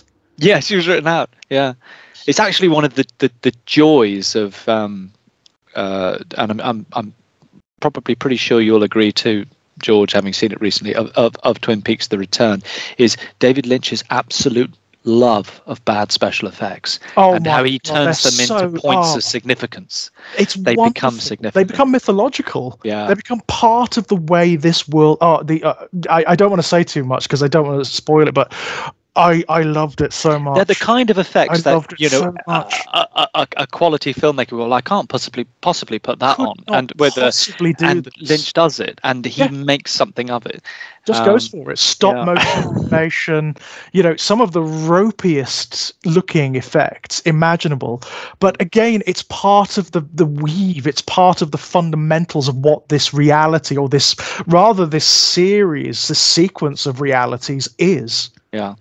Yeah, and rather, as with In the Mouth of Madness, it's how they join, overlap, fail to join, fail to overlap. I mean, again, it doesn't give anything away about the series. It's not a spoiler, but I love the fact that all those sequences with Audrey. It's like, this is an off-Broadway play that's just been jammed into the rest of the right? And the fact that you're deliberately having references to people who you don't meet. Because although I do think he probably, in a way that Carpenter doesn't in this film, slightly hedges his bet with she keeps going to her husband, doesn't she? I wish Billy were here. Well, that's Billy Zane. Because no one remembers the fucking character Billy Zane played in Twin Peaks second series because it was rubbish, but people remember that Billy Zane was in it. So they just don't call him by his character anymore. They just call him Billy. Honestly, I mean, it sounds interesting because honestly, I wrote I wrote an essay about the first season of the television show Legion, which does something similar to that. It sets itself. I think it's supposed to be a kind of an alternate reality with a kind of ultra dominant long 60s aesthetic. It's like the era when, because it's related to the X-Men comics, and I think it's saying like, in this version of reality, in this version of history, the era of the Silver Age comics carried on, because it's kind of aesthetically reckoning with the idea of a world in which the X-Men really existed, the mutants really existed, and stuff like that. And part of what it's doing, aside from doing that sort of thing with its production design, with the way people's clothes and people's furniture, etc., and decor. It's not just doing that. It also kind of does it with the special effects. The special effects in Legion they're quite deliberately quaint and archaic in some way. I wrote an essay about that at the time, way back when. So it makes me more keen than ever to get back to the new Twin Peaks. Oh, honestly, Jack, I think it may be one of the best TV shows I've ever seen. I mean, I have said for a long time that along with Hannibal and Deadwood, it's one of the three best things I've seen this century. The balls of it. It's the sheer cojones of the thing. It does things that nobody should get away with. Well, he basically invented 21st century television in 1989, and now he's gone and done it and done something else. Where you're like, what do you do now? What do you do now? I didn't want to do it. Where's this 75-year-old man? I know. He said he was done. He said he was done.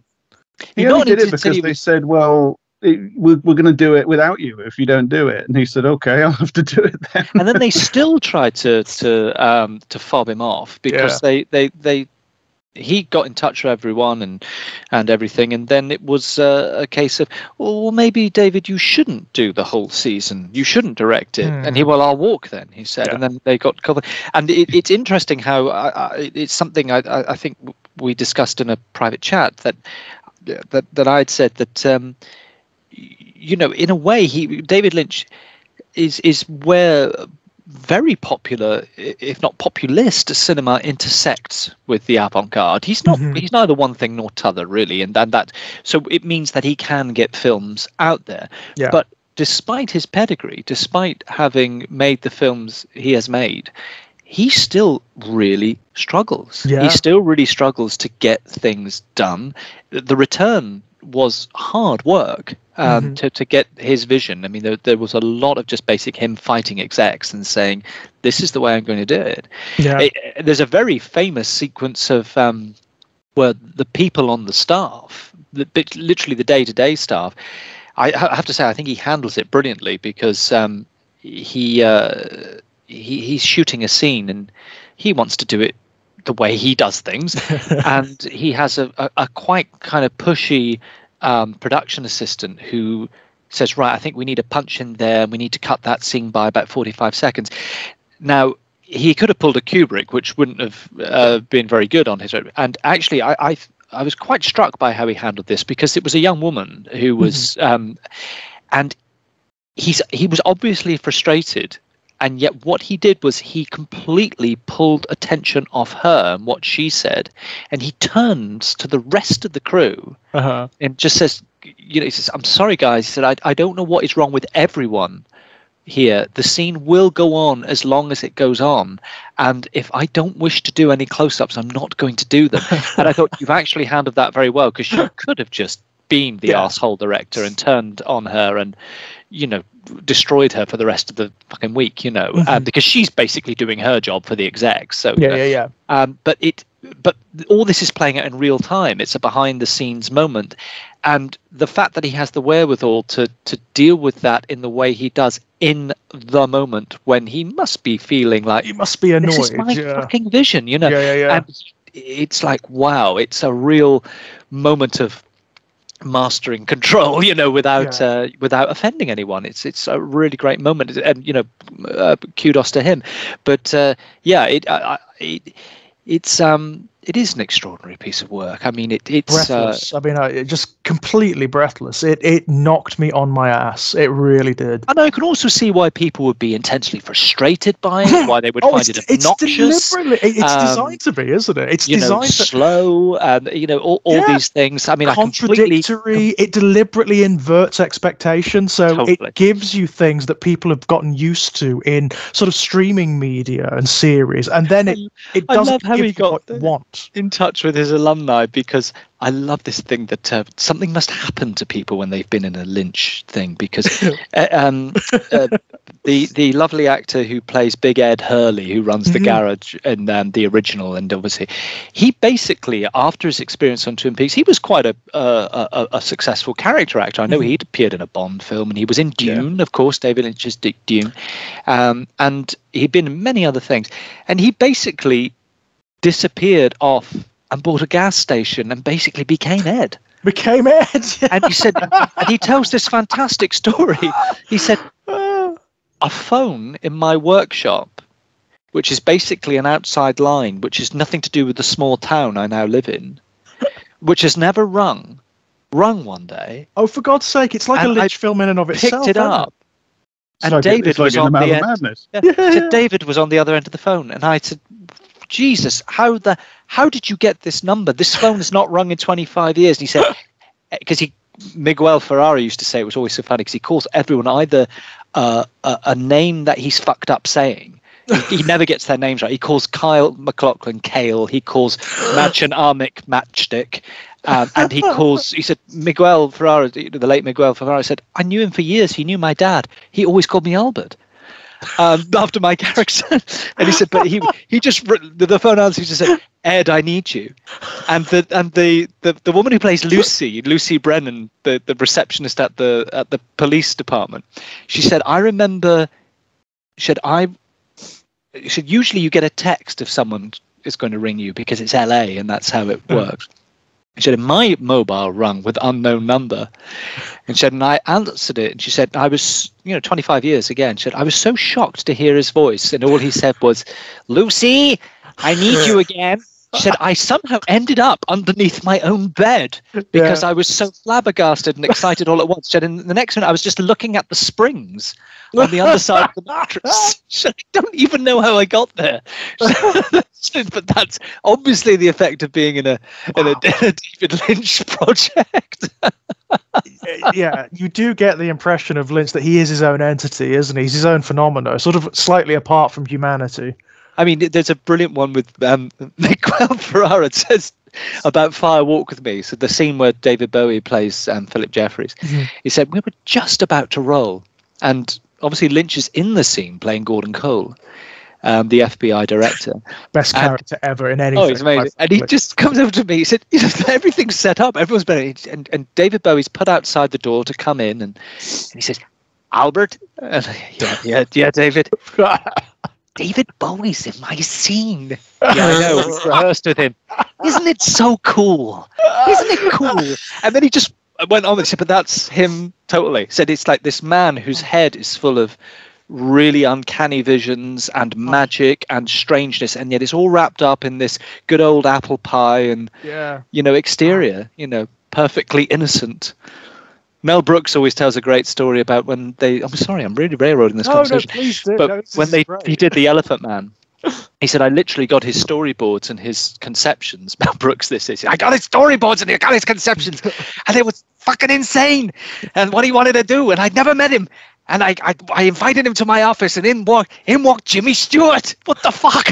He said he was really lovely and just sort of like, yeah, I wouldn't mind directing this. I think it would be really good for me to, do a film that's normal. He said, what the talking about making a film about John Merrick? Are you mad? Oh, wow. He can do it, though. I mean, like, you've seen A Straight Story, right? Oh, it's Great gorgeous. story, Yeah, it's wonderful. It's absolutely wonderful. It's what Forrest Gump should have been. Yes, yeah. Because it's not sentimental, it's emotional. No, it's beautiful. Absolutely beautiful. And every time, bloody Harry Dean Stanton does it to me. Harry Dean Stanton's got some really great moments in Twin Peaks: The Return, and unless you two gentlemen have yet to see it, I strongly advise the film Lucky. It is one of the most extraordinary films I've ever seen. It's Harry Dean Stanton's last movie. Funnily enough, David Lynch is in it. Because of course he is. Cameo. And it, I mean, a film like that normally can't happen because actors people don't usually get to be that old and still work. But an extraordinary film with that a lovely, uncanny quality under what seems to be a very mundane and repetitive narrative. I strongly recommend it. I mean, Stanton's amazing, so and it's a piece of history. It's his last movie. Yeah, of course. I mean, 92. I just mind boggles, Still working, right? It's amazing, right? It's incredible. There's so much of him invested in it because I love what they used to put them on YouTube, just sort of conversations between Lynch and Harry Dean Stanton because they were such good friends. I imagine they were brilliant as well. I mean, Harry Dean Stanton is just gold because every time like David Lynch would come in and go, "Hi, Harry. Hi, David. And how are you today?" "There is no me." "What are you talking about? We're not here." And he would go off into this strongly New Age philosophical conversation about how neither of them really existed and everything was an illusion. And it was like, and you could just see David Lynch being out oddballed. And it's like, "Well, Harry, I mean, good morning would have sufficed." Oh man, no, I think it's his masterwork. Yeah, I really do. I cannot get over how good the new series of Twin Peaks is. And my God, because I think we've often talked about it as a three about the it's not about being remote or cold, but I really fucking hate cheap sentiment, and cheap sentiment seems to be such a kind of glue. Oh, it's such a thing, isn't it? It's I can't stand it. Because this was so enigmatic and strange. I ended up in tears a lot during the return. The bits and with the log lady tell you did why. it for me. The bits with the log lady really did that. For quite for obvious reasons. No offense, but obviously. But there were films. There were moments in it where I didn't always know why I'd been brought to tears. It wasn't readily, the information wasn't readily there to say, yes, well, this is, but it was much stranger, it was more intangible, and but several times, oh god, getting lacrimose again, what's this, or and in terms of horror, ostensibly why we're here, some of the most horrifying things I think have ever been committed. Shocking. I mean, that was true of the original Twin Peaks, and it's certainly true of Fire Walk with Me. Bloody hell, this is by far one of my favourites. It's an incredible movie. If you want to call it a horror movie, I think it's a horror movie. Is beautiful. Yeah. Again, slammed on its release. Of course, it was largely hated on its release, but it's an amazing film. Yeah. I also think probably my favourite Lynch film, Inland Empire. Is, good. No, sorry, I don't mean Lost Highway. Lost Highway. Lost Highway has one of the nastiest sequences, one of the scariest sequences I think I've ever seen. And it's terrifying. It's terrifying. It's an existentially ominous experience watching that film, and I fucking love it. Yeah. In fact, there's a I don't know if either of you seen Cache, Haneke's film Cache. No, I don't think I haven't. Sometimes called Hidden. No. It's his best film. The French director Haneke. It's his best movie, and it's amazing how it's like an alternate dimension Lost Highway. It's really, really like very, very. It's like, oh my god, it's the alternate dimension Lost Highway. It's incredible. and Lost Highway has a few alternate dimensions in it itself. I was going to say, but Lost Highway's great. I mean that run. Lost Highway, Mulholland Drive, and Inland Empire. Yeah. They make an extraordinary run. For some reason, I always get the titles Inland Empire and Lost Highway mixed up, but I do mean Lost Highway.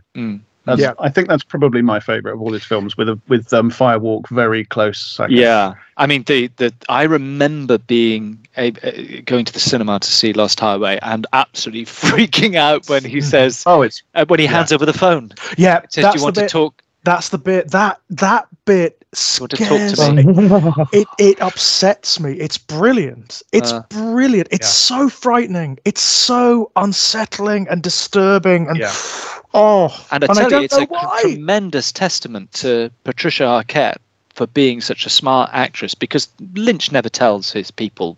I mean, he gives them sides. Basically. He gives them he doesn't like give them emotional scripts. information, doesn't he? He tells them how they're supposed to be feeling. And very often dialogue's taken away, and they're allowed to do their own. They extemporize or improvise. But Patricia Arquette was determined to work out what was going on in that movie, and she sat down one day and told him, and he went, "That's really good. That's it then." And she put her explanation up online once, and her explanation's phenomenal. She's just like, "Oh, that's so smart," She said, but he just went, "That's what you wanted to be." Yeah, that's it, right? That's the thing with Lynch's films. I mean, there is. I did on the back of watching the new Twin Peaks, I went and looked for just people's responses to Twin Peaks in general, because I love hearing what people think. I love hearing what people think about that show. And unfortunately, one of the first things you get is this guy, this 4-hour epic YouTube video, and were it just someone saying, "This is what I think, this is my interpretation," great, that would be fine. Unfortunately, it's not that. It's a bit of an internet chud basically saying, "This is absolute. This is what Twin Peaks means." And it's like, oh no. Lynch has one of my favorite ways. Exactly the sort of thing you're talking about. You are missing the point entirely. Lynch has a great thing he always says about when people, I know he's of course infamous for saying he won't say anything about what his films mean. There's that famous conversation, isn't that interview where he says, "Oh well, I think that what's the film? Eraserhead is my most spiritual film." Yeah. And would you like to elaborate on that? Would you like? No. But he says a really great thing, and again, it's beautifully done. He says, "Look," he says. If a couple, a young man and a young woman, go to the cinema and they see a film, it doesn't have to be one of my films, but let's say it's one of my films, and they leave and they go to a diner and they have coffee, and he starts pontificating because she says, "I don't understand what happened in that movie. I don't get it," and he starts pontificating what the film means. She instinctively knows he's wrong. Yeah. And it's like, that's it. He said it's instinct. He said my films are really just instinct. It's emotional intelligence, isn't it? That's what he's really doing. Yeah, and it's very interesting that he makes that point in that way with that story as well as yeah. I mean, he just totally gets what mansplaining is. Yeah, absolutely. He understands. Yeah, he gets it. I think there's a lot Lynch gets. He's a clever dude. I mean, in a sense, Lynch has got one great problem in all his films, well, the majority of his films, but it emerges from what I think is an honest and noble thing, which is most of his films are about women suffering. And therefore he does get some stick sometimes about, whether, his work is misogynistic, but his movies are also a great deal about rejecting white knights, about rejecting masculine saviors and so on. But I saw an interview with him once, and he said, I can't apologize for it. The world makes women suffer. Yeah, it's true. And I mean, like, well, there it is. It's encapsulated in, it's crystallized in Laura Palmer, isn't it? She is that. That is what she is. She's almost like she's not like an avatar of that, or almost like a principle, a goddess of that very concept. Well, it really subverts the nature of the supposedly benevolent beings of the White Lodge. I mean, how benevolent are they? Where they send this girl to basically be a sponge for evil, for suffering and abuse. Horror. Yeah, it takes the Christ mythology and just puts it into the darkest possible conclusion, which is she's meant to suffer, and good beings have done this. And it's you're into Brothers Karamazov then, aren't you? And the suffering of a single, and the fact that it can't be escaped. Doesn't matter what you do, it cannot be escaped. You can literally leap to another reality, and you can't get away from it. They can't get away from it. Oh, yeah. It's a fundamental law of creation. Almost. It's brilliance. It's Utter supreme brilliance. tragedy. Yeah. Yeah, supreme tragedy. Do you know what? Just on a bit. Go ahead. I was just going to say very, very briefly, and I hope you agree, George. The real big surprise of that series, James Belushi, man. He had me in stitches. What is going on? Yeah, he was so funny. Oh, in fact, that entire dynamic, that whole sequence, I was watching it and I was thinking, so funny. Is this going to go too far? But then because Belushi was just one of those guys that was there. He was just there, but to see him in this, and it's brought him into a new thing. I mean, he's magnificent in Twin Peaks. What are their names? The brothers, isn't it? Yeah. They're so good. Honestly, love them to bits. In fact, all the new people they bring in are great. I mean, because you get people like Tim Roth. Of course, doing the Quentin Tarantino thing. That's part of this film. Jennifer Lee, Jason Lee, rather. All from different traditions. They're all they're all from different realities, and they're intersecting, all from different stories intersecting around Coop. Yeah. Great. It's great. So have we sold it to you, Jack? Yeah, it's honestly. Well, I was prime. I was a prime lead, as they say. I was already up for buying it. So yeah, don't worry. Great. It is, but I know what you mean, George. It is one of those things. But I mean, that's the only second time I've ever watched it through. I watched it go through when it was broadcast, and this is the second time through, and it is, it's one of those nice moments where you think, oh, I can't believe this was made. Yeah, I can't believe my life is dubious. intersected with this. I was very dubious, as you often are with old shows that are resurrected. I was thinking, how can this possibly capture what Twin Peaks was? Because Twin Peaks was so of its era. It was so, it's about how we can. Part of it is it's about how we consume media in the 1980s, right? How can you do that again? And he did. Yeah. God damn it, he's done it again. He's done it for the present day media landscape. And it'll take another 15 years before everyone else gets to catch up, just like Twin Peaks, basically. Yeah, seems so. You need that almost quarter of a century gap, right, for it to work. Just as everyone caught up. I think we're going to have to market this episode as a In the Mouth of Madness and Twin Peaks The Return. Yes, but I think honestly, probably because In the Mouth of Madness is so rhizomatic itself, it just offshoots into everything that, we could have talked about Invasion of the Body Snatchers for 2 hours. We could have talked about Videodrome for 2 hours. Because that's the kind of film, media, right? Or Lovecraft for 2 hours, because that is the kind of film In the Mouth of Madness is. Yeah. I mean, it is one big mouth.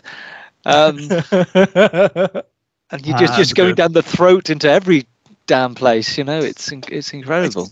Isn't it just wonderful that Carpenter has this capacity, as we were talking about earlier, to take what is essentially a pulp format, and to make it into something so profound. Yeah, so even Ferocious Dobermans made me laugh, because I thought, well, that's The Omen, and he's got David Warner, so Ferocious Dobermans. Yeah. Chock full of references, obviously, to everything under the sun. Everything under the sun. I should just say, just very, very briefly, to make the nerdy TV point again, it is now the third John Carpenter film that directly influences a Doctor Who story called The Curse of Fenric. So you've got The Fog's Curse and its sea zombies. You've got Prince of Darkness's Flask of Ooze, and here we've got Church as a vessel for evil that acts like a disease. So, so it's all there. John Carpenter should really sue the hell out of Ian Briggs for that, because he didn't take one or two; he took three. Ian Briggs is just doing to Carpenter what Carpenter does to Nigel Neal. So exactly, and Lovecraft and Cronenberg, and you name it. So it's fair game. It's fair game. But I mean, another thing I love about this film on a purely superficial level, the makeup, the effects, and some of the set pieces are beautiful. They're so well put together, and they're almost like knowingly cliche horror stuff. So you have that sequence outside the church with the kids, where they throw the ball to Styles. I mean, that is straight out of very early Stephen King, isn't it? And it's almost like early Stephen King cinema adaptations as opposed to the books. And it's going right back again. I mean, what Jack was saying earlier. I mean, that image I think was probably innovated in Fritz Lang's M, with the bouncing ball. Yeah. To describe a stolen child, a kidnapped child, a murdered child, and it's been used time and time again since. It's the because it's in this. Yes, of course.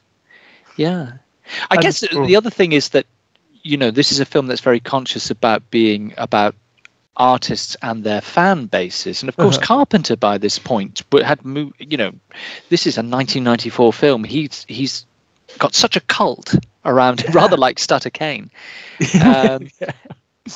It's quite interesting to see someone who is at that point in their career do a film about artists and their fan base, and superficially seem quite ambivalent about it, but I wonder.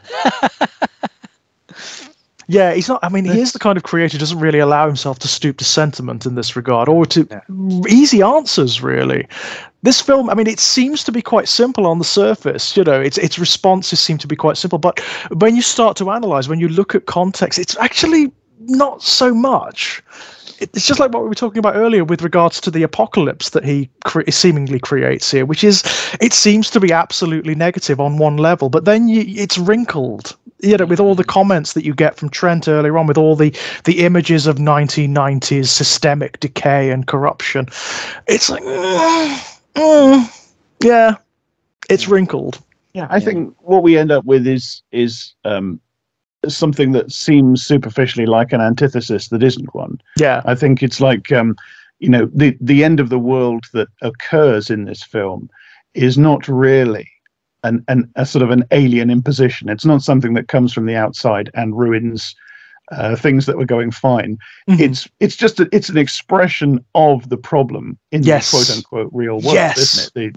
The apocalypse that seems to just erupt from nowhere actually comes from within this world. All the things we expect. It's not actually as much as we were saying the thing earlier about Kane's fans being enlivened and impassioned and into it and enjoying it and stuff like that. And the whole sort of Kane is obviously enjoying it. Styles is enjoying it when she is physically transformed. There is a delight in physical transformation in this film. Which is quite different. As much as the film does refer to The Thing, I think quite definitely and cheekily refers to it in the scene in the cellar with the lady that runs the hotel and stuff. That scene where she's turning into a gigantic tentacled monster. I think that is Carpenter winking at his own back catalogue very much. So. But the thing is, the things that the human body goes through in The Thing, there's nothing positive about them. No. Whereas people in this who are physically transformed into quote unquote monstrosities, there is something obviously enjoyable about it. There's something sublime about it. People are into it. It's even something. So, talking about that winking, he does consumes the world. It's not actually a positive thing. It is ultimately kind of empty and mindless, because I think it isn't sort of an extraneous thing. It's an expression of that feeling of the world running down that the film expresses. That's what I get from it. Get from it. This is not an external invasion. This is not outside. This is not the horror of the outside. This is the horror of systemic collapse, isn't it? Yes, exactly. Yeah, that's what I think. Yeah. And I think it's interesting that takes me back to the question that I asked before. Do the old ones pre-exist, and Kane finds a way for them to get through? Well, even if they do, even if you take that reading, I believe, even if you take that as read, which I don't necessarily, I think it's like an Ouroboros. I don't think it's an either-or thing. But taking that as read, even if that's the case, the shape they take and their natures are dictated by the world they enter into, it seems to me. Yes, and by like Kane, It's funny. Elliot said that his instinct, just on the level of vibes, was to go for the option where the old ones pre-exist, and through Kane's work, they find a bridge or a conduit, which is very similar. Have either of you read the Alan Moore comic Providence? No, I haven't read that one. No, it's interesting. I think personally, I think it's more interesting than it is entirely successful. But it's about it's an H.P. Lovecraft themed comic story, Right? Graphic novel, whatever you want to say. And what I mean, I won't spoil it because people should read it. But it posits it's quite similar actually to Mouth of Madness in some respects, to the point where I do suspect influence. Which is fine. There's no problem. I'm not accusing anybody of anything. That's fine. But it's about an apocalypse which comes about through the eruption into the quote unquote real world of Lovecraftian entities via the work of Lovecraft himself. Right. Okay. And what the comic, I mean, it's Alan Moore, so you can't make definitive hard and fast statements about it, and I wouldn't want to.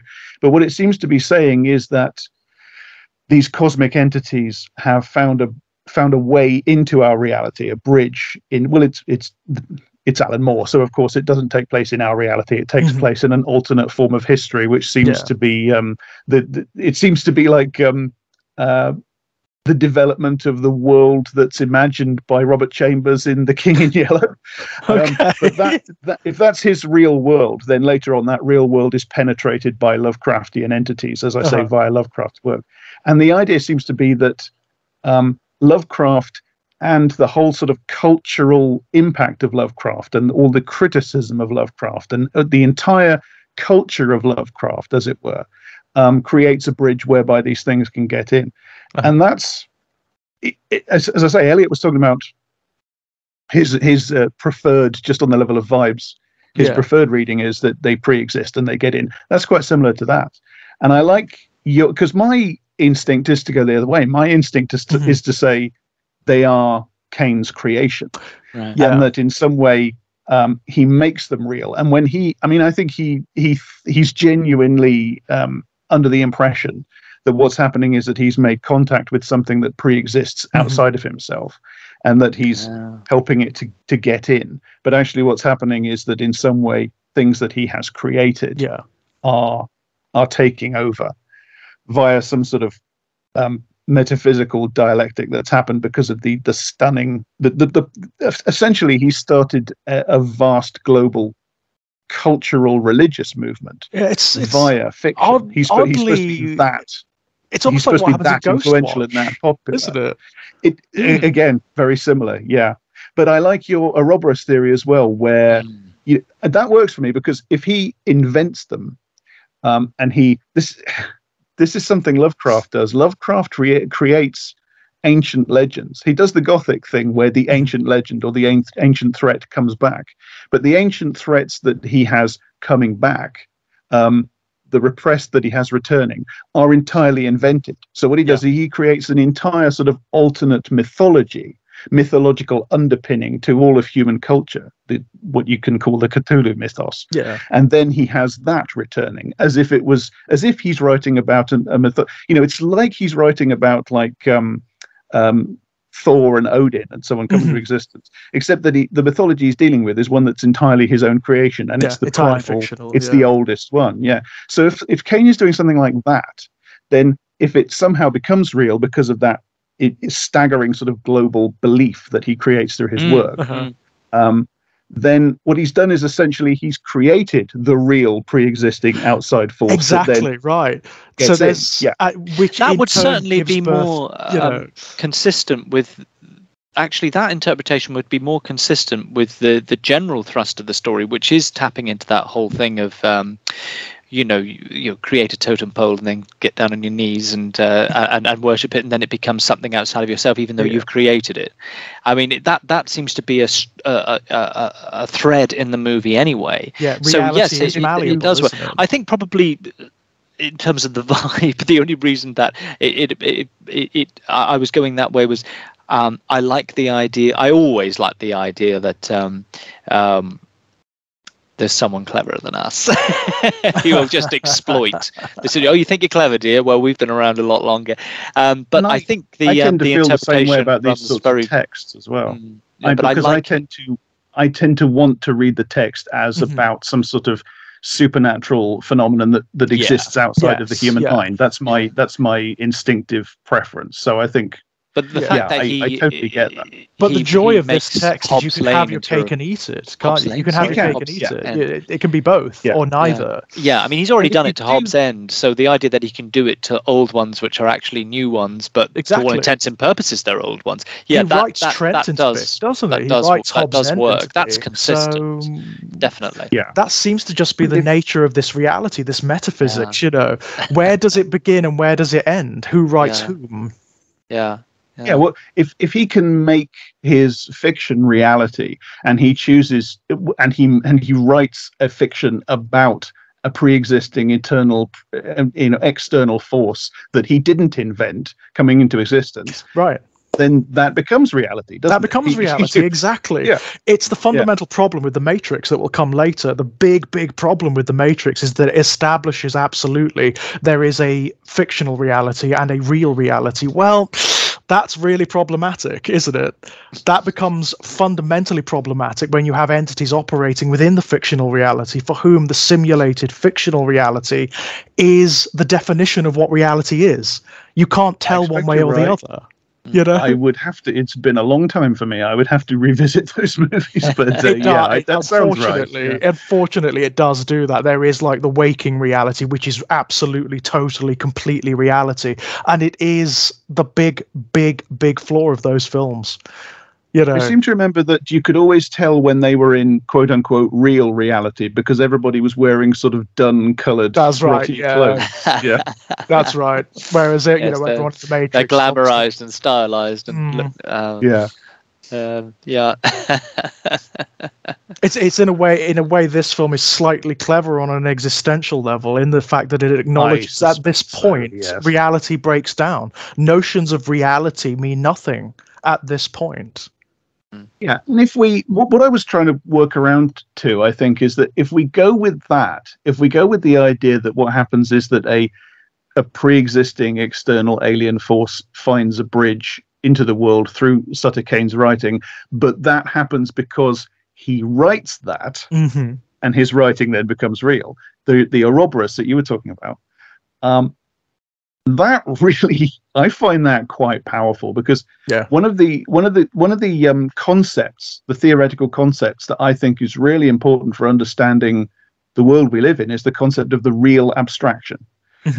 Because I think we live in a world where we are dominated, where human lives are dominated by abstractions, by essentially unreal things that become real because we create them. Yeah. Our lives are dominated by things like time, in the sense that our lives are dominated by schedules. You know, we have to clock in and clock out. We have to spend this amount of time doing this and that amount of time doing that. And my analysis, of course, would be that comes down to the fact that we live in a capitalist economy, which is essentially a kind of domination of human time. Yeah. And time is how value is generated by capital. And so we live according to the diktats of value itself, which is a socially constructed thing. It's an abstraction. It's immaterial. There is no such thing as value. You can't hold it. You can't touch it. It's in every commodity, but it's not a real thing. And those things dictate our entire lives. They're why we have to get up in the morning. They're why we can't do the things we want to do. We have to do things for other people instead. They're, that is the entirety of human life, slaved to these things that are essentially unreal abstractions, but which are nonetheless, they are social realities. They're real in the sense that we have to live by them. They do dominate our time and our lives. And they're unreal in the sense that there's nothing natural or eternal about them. There's something that we make. There's something that humans do. Money. What could be more a real abstraction? Money is just something we've invented. It's not real. It doesn't have to exist. It doesn't grow on trees. we create it. And yet it's absolutely crucial. We all live by it's the ultimate imperative. It dominates everything, and I think that's really the idea of the human life dominated and tyrannized and threatened by the real abstraction is kind of, I get closer and closer to the idea that that's the core of the expressive power of uncanny fiction. Because have the real threat in the frame of the story that is also an unreal thing, a specter, a haunting, a vampire, whatever, whatever it is in the individual case, then even at the most basic level, like a ghost comes into the room and you're scared, the most basic ghost story imaginable, the most basic uncanny story imaginable, you are telling a story about a human life dominated, tyrannized by something that is real, but also unreal. Abstract. Something that is spectral. Abstract, exactly. Operates on the level of the abstract. If you go with that, yes, exactly. And if you go with that reading of things, this is really quite a profound film for me. Yeah. Because it's having the entire world not just dominated by, but completely destroyed by the malfunctioning of this gigantic, viral, monstrous abstraction that is completely anti-human and inhuman and alien, and yet is also something that humans have created, something that humans have done.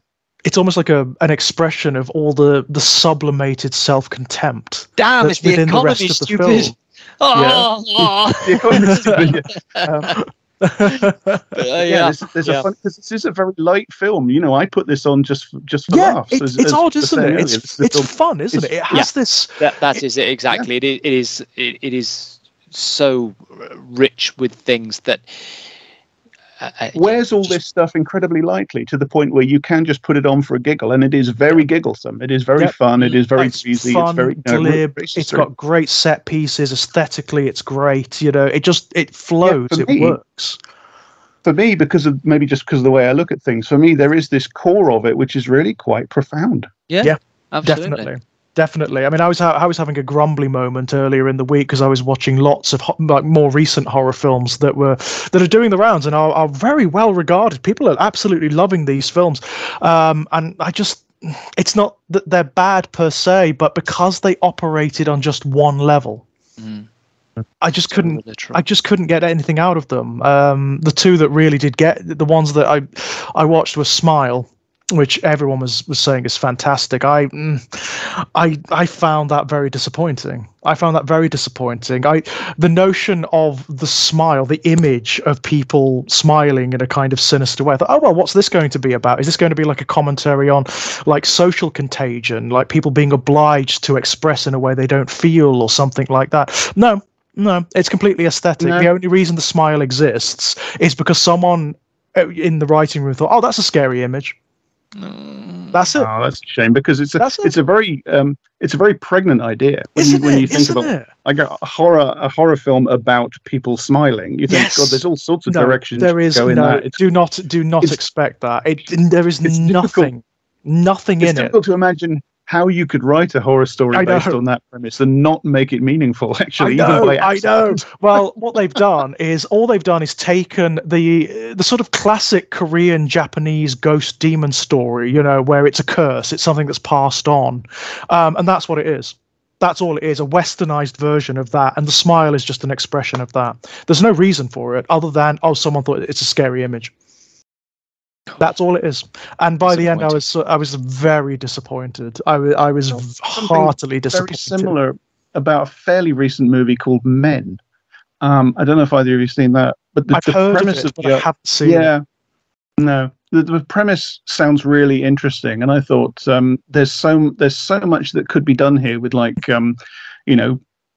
gender and sexual relationships and sexual dynamics and patriarchy and male attitudes to women, and also the concept seems so pregnant. And you watch the film, and it kind of does have all that, but it feels very rote and trite. It feels like it's sort of going through a checklist of things to intimate, and you get to the end and you just think, I could have just read a 2-minute primer on sort of aspects of feminist theory. I didn't need to watch an entire film. Yeah. It's when it falls short like that. That's not. It makes me feel a bit of a curmudgeon. I'll be honest. It does make me feel a bit of a curmudgeon, and I don't want to denigrate people who want to watch films like that. At all. I mean, if that's what you want from your horror, brilliant. That's fine, but it just doesn't. I'm finding I need something else, especially after watching this run of films, and also coming off the back of Twin Peaks probably didn't help a great deal. Something that's so big and resonant. I guess that leads us to the point of where do we go from here?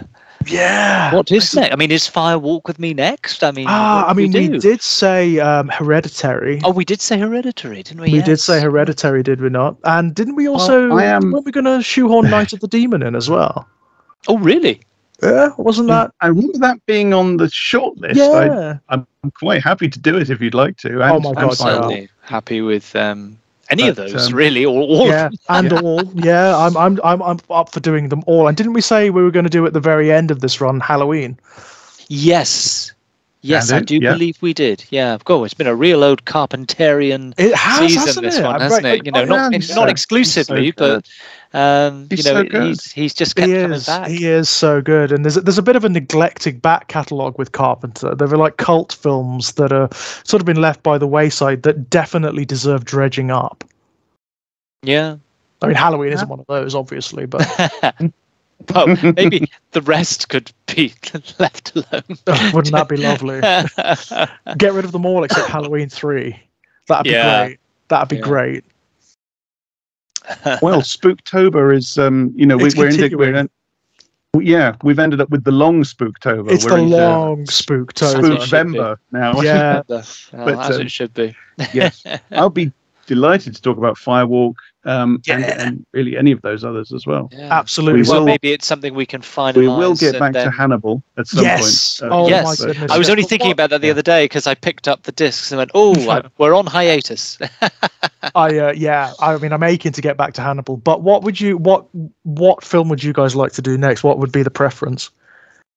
I think Firewalk, certainly. Yeah. Well, since we've gone Lynchian anyway in this discussion, this seems like a little bit of a precursor to it, doesn't it? Yeah, definitely. Yeah. I think that would be a very good next choice. It's a bloody scary film. I was going to say I'm going to have to work up to this one because my impression of Fire Walk with Me is that it always leaves me feeling very, very unsettled. Yeah.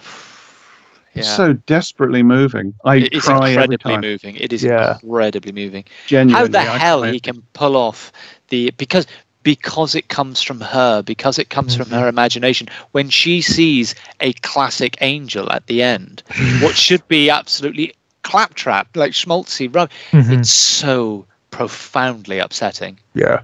Well, let's not do it before we do it. Yeah. Yes, indeed. Next one. Next one. Yeah. Sounds good to me. Yeah. Fire Walk with Me. Yes. Lovely. Okie dokie. Well, guys, before that, before we go, is there anything you would like to pimp out? I mean, I don't think I can now. I think we've sold out. Or the last I heard, there was something like, well, there were very few tickets left.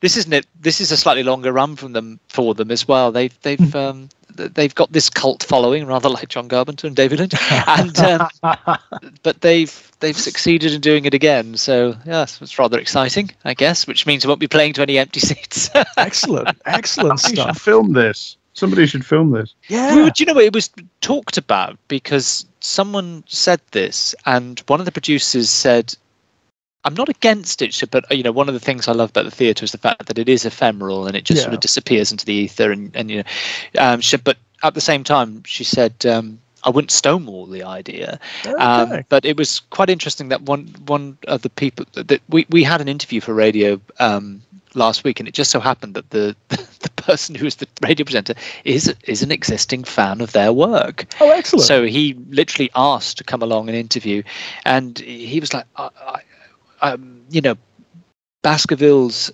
unlike some of the other choices that have been made, is not totally dependent on the season. You know, is there any chance of getting out and touring it?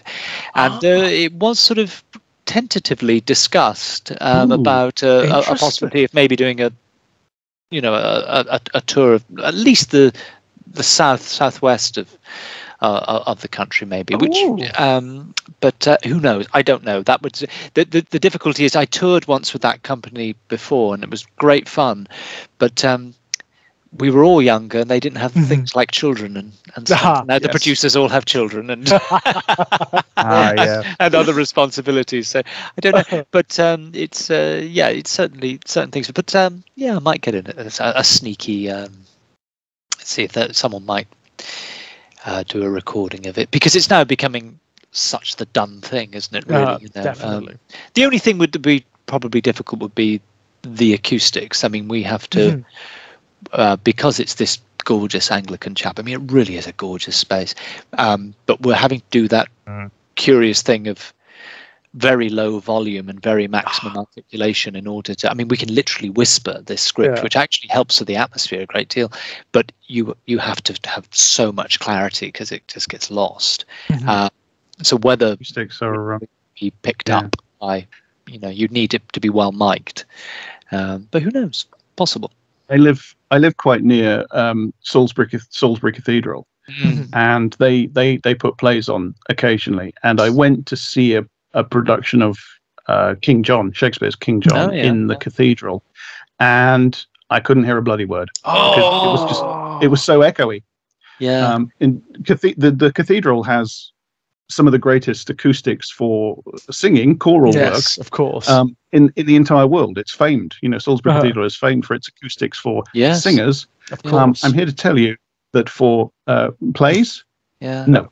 Not being such a big space, this is manageable, but it is rather the case that you have to kind of do that every if you're talking about, I've got lines about like risk, and every end T and every end D, and it's all got, but it's also vowels, because obviously things can be contextualized by consonants, but it's like making sure every diphthong and triphthong is there so that the audience definitely knows what you're talking about, which is fine for Sherlock Holmes because it's Victoriana. So it doesn't sound peculiar because the lines themselves are, in that style. Certainly with Holmes people himself, expect Sherlock Holmes to speak like this, don't they? Well, it is sort of there. Slightly over enunciated. So the enunciation has to be there, but technically speaking, we can't not do it. So it's one of those curious things. You feel slightly strange doing it, and then you ask someone in the room, like a DSM or something, does that sound ridiculous? They go, no, actually it sounds right. Because this space won't allow for anything else. But it's all but the nice thing is it's all conversational, which is very unusual. You don't have to fill the space with your resonant voice. You can literally, and particularly for the Moore sequences, that those have been rather fun to play when you're talking about the criminal Selden. You can really bring it down, and a little frisson happens. It's lovely. Superb. And Jack, as for myself, you can find me on Blue Sky. I'm at Times Carcass and all the rest of the Blue Sky gubbins on the end of that. I blog at Eruditorium Press. Cracking new essay, incidentally. Sorry? Cracking new essay, incidentally. Oh, thank you. Yeah, very good. I'm kind of writing essays again now. I've got one going up. Yeah, one went up last week for Halloween. First part of a series of essays about the ghost story as a go along and read it, audience. Thank you. It's germane as well. It's germane. Checks in the post. And there's another one going up tomorrow, actually. Another essay going up tomorrow about the 2016 horror film The Boy, which, much to my surprise, I really like. And but people that go to my Patreon and give me as little as $1 a month, they got access to that essay a week ago, and they will get access to this recording before people are lucky to get it on George's YouTube channel. They will indeed. I do that with my Patreon, things that I do get on there early. And there are exclusive things on there as well. There's loads of back episodes of a podcast that I do with Kit Power and Daniel Harper about the Sherlock Holmes stories, for instance. It all links up. That's again on a bit of a hiatus, as indeed is my main podcast, I Don't Speak German. But both of them are planned to come back. So pop over to my Patreon, give me just a measly $1 a month, you tight ass bastard, and you'll get access to all these beautiful, wonderful things before everybody else. Brilliant. And links below, guys. As per $1, just $1, for God's sake. No, do it. Just give it to me. Link below, easy to get. Give me the money. Give us the goddamn money. Give me the fucking money. Anything. Just go do it. As for myself, guys. Fantastic. I like your approach to sort of Patreon advertising, Jack. Justified, I fear. Yeah. As for myself, guys. Chuck in 20 cents Too much, to make it even better. It's too much. It's Too the much double money. I'm overcharging you, am I? Bloody hell. It's that double-pronged assault of shame and insults. I think it works really well. Yes, as a- parents are good at that. Yeah. I discovered that very early on. Guilty check. Great ways to get people to do things for you. Very good motivators. Very good motivators. Nothing unhealthy about that at all. Nope. No. And nothing quintessentially British. God, no.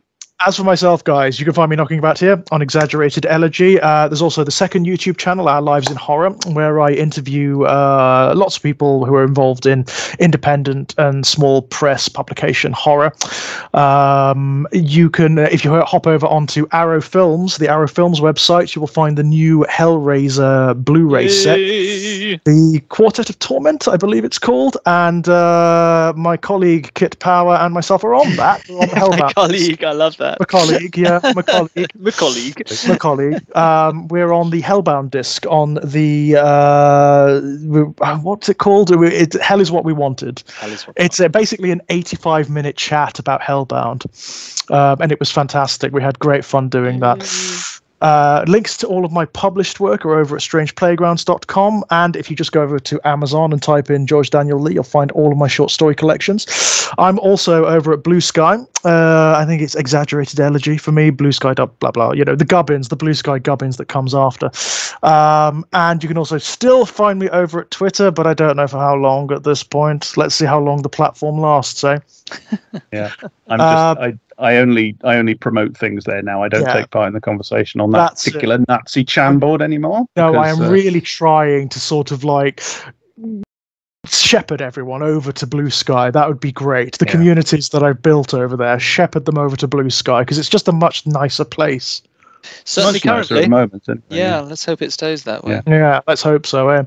But guys, that was fantastic. It really was. And apologies for railroading you into Lynch, Jack. I mean, because George and I obviously are obsessed with that at the moment. Oh God, yeah, we've got to do a chat about that. We must do a chat about it, because I'm finding it's preoccupying me. It is really rattling around my head. Afraid it's done. I have to get on and watch it, and then we can do it together. So. Oh, well, I couldn't put it down, Jack. I watched it like in this long, like a couple of days. I watched the damn thing, and it was amazing. It was amazing. I loved it. But no, I'm not going to talk about it anymore, because I'll just keep going on and on and on. But thank you guys for listening at home. Until next time, bye-bye. Yes, many thanks. Bye.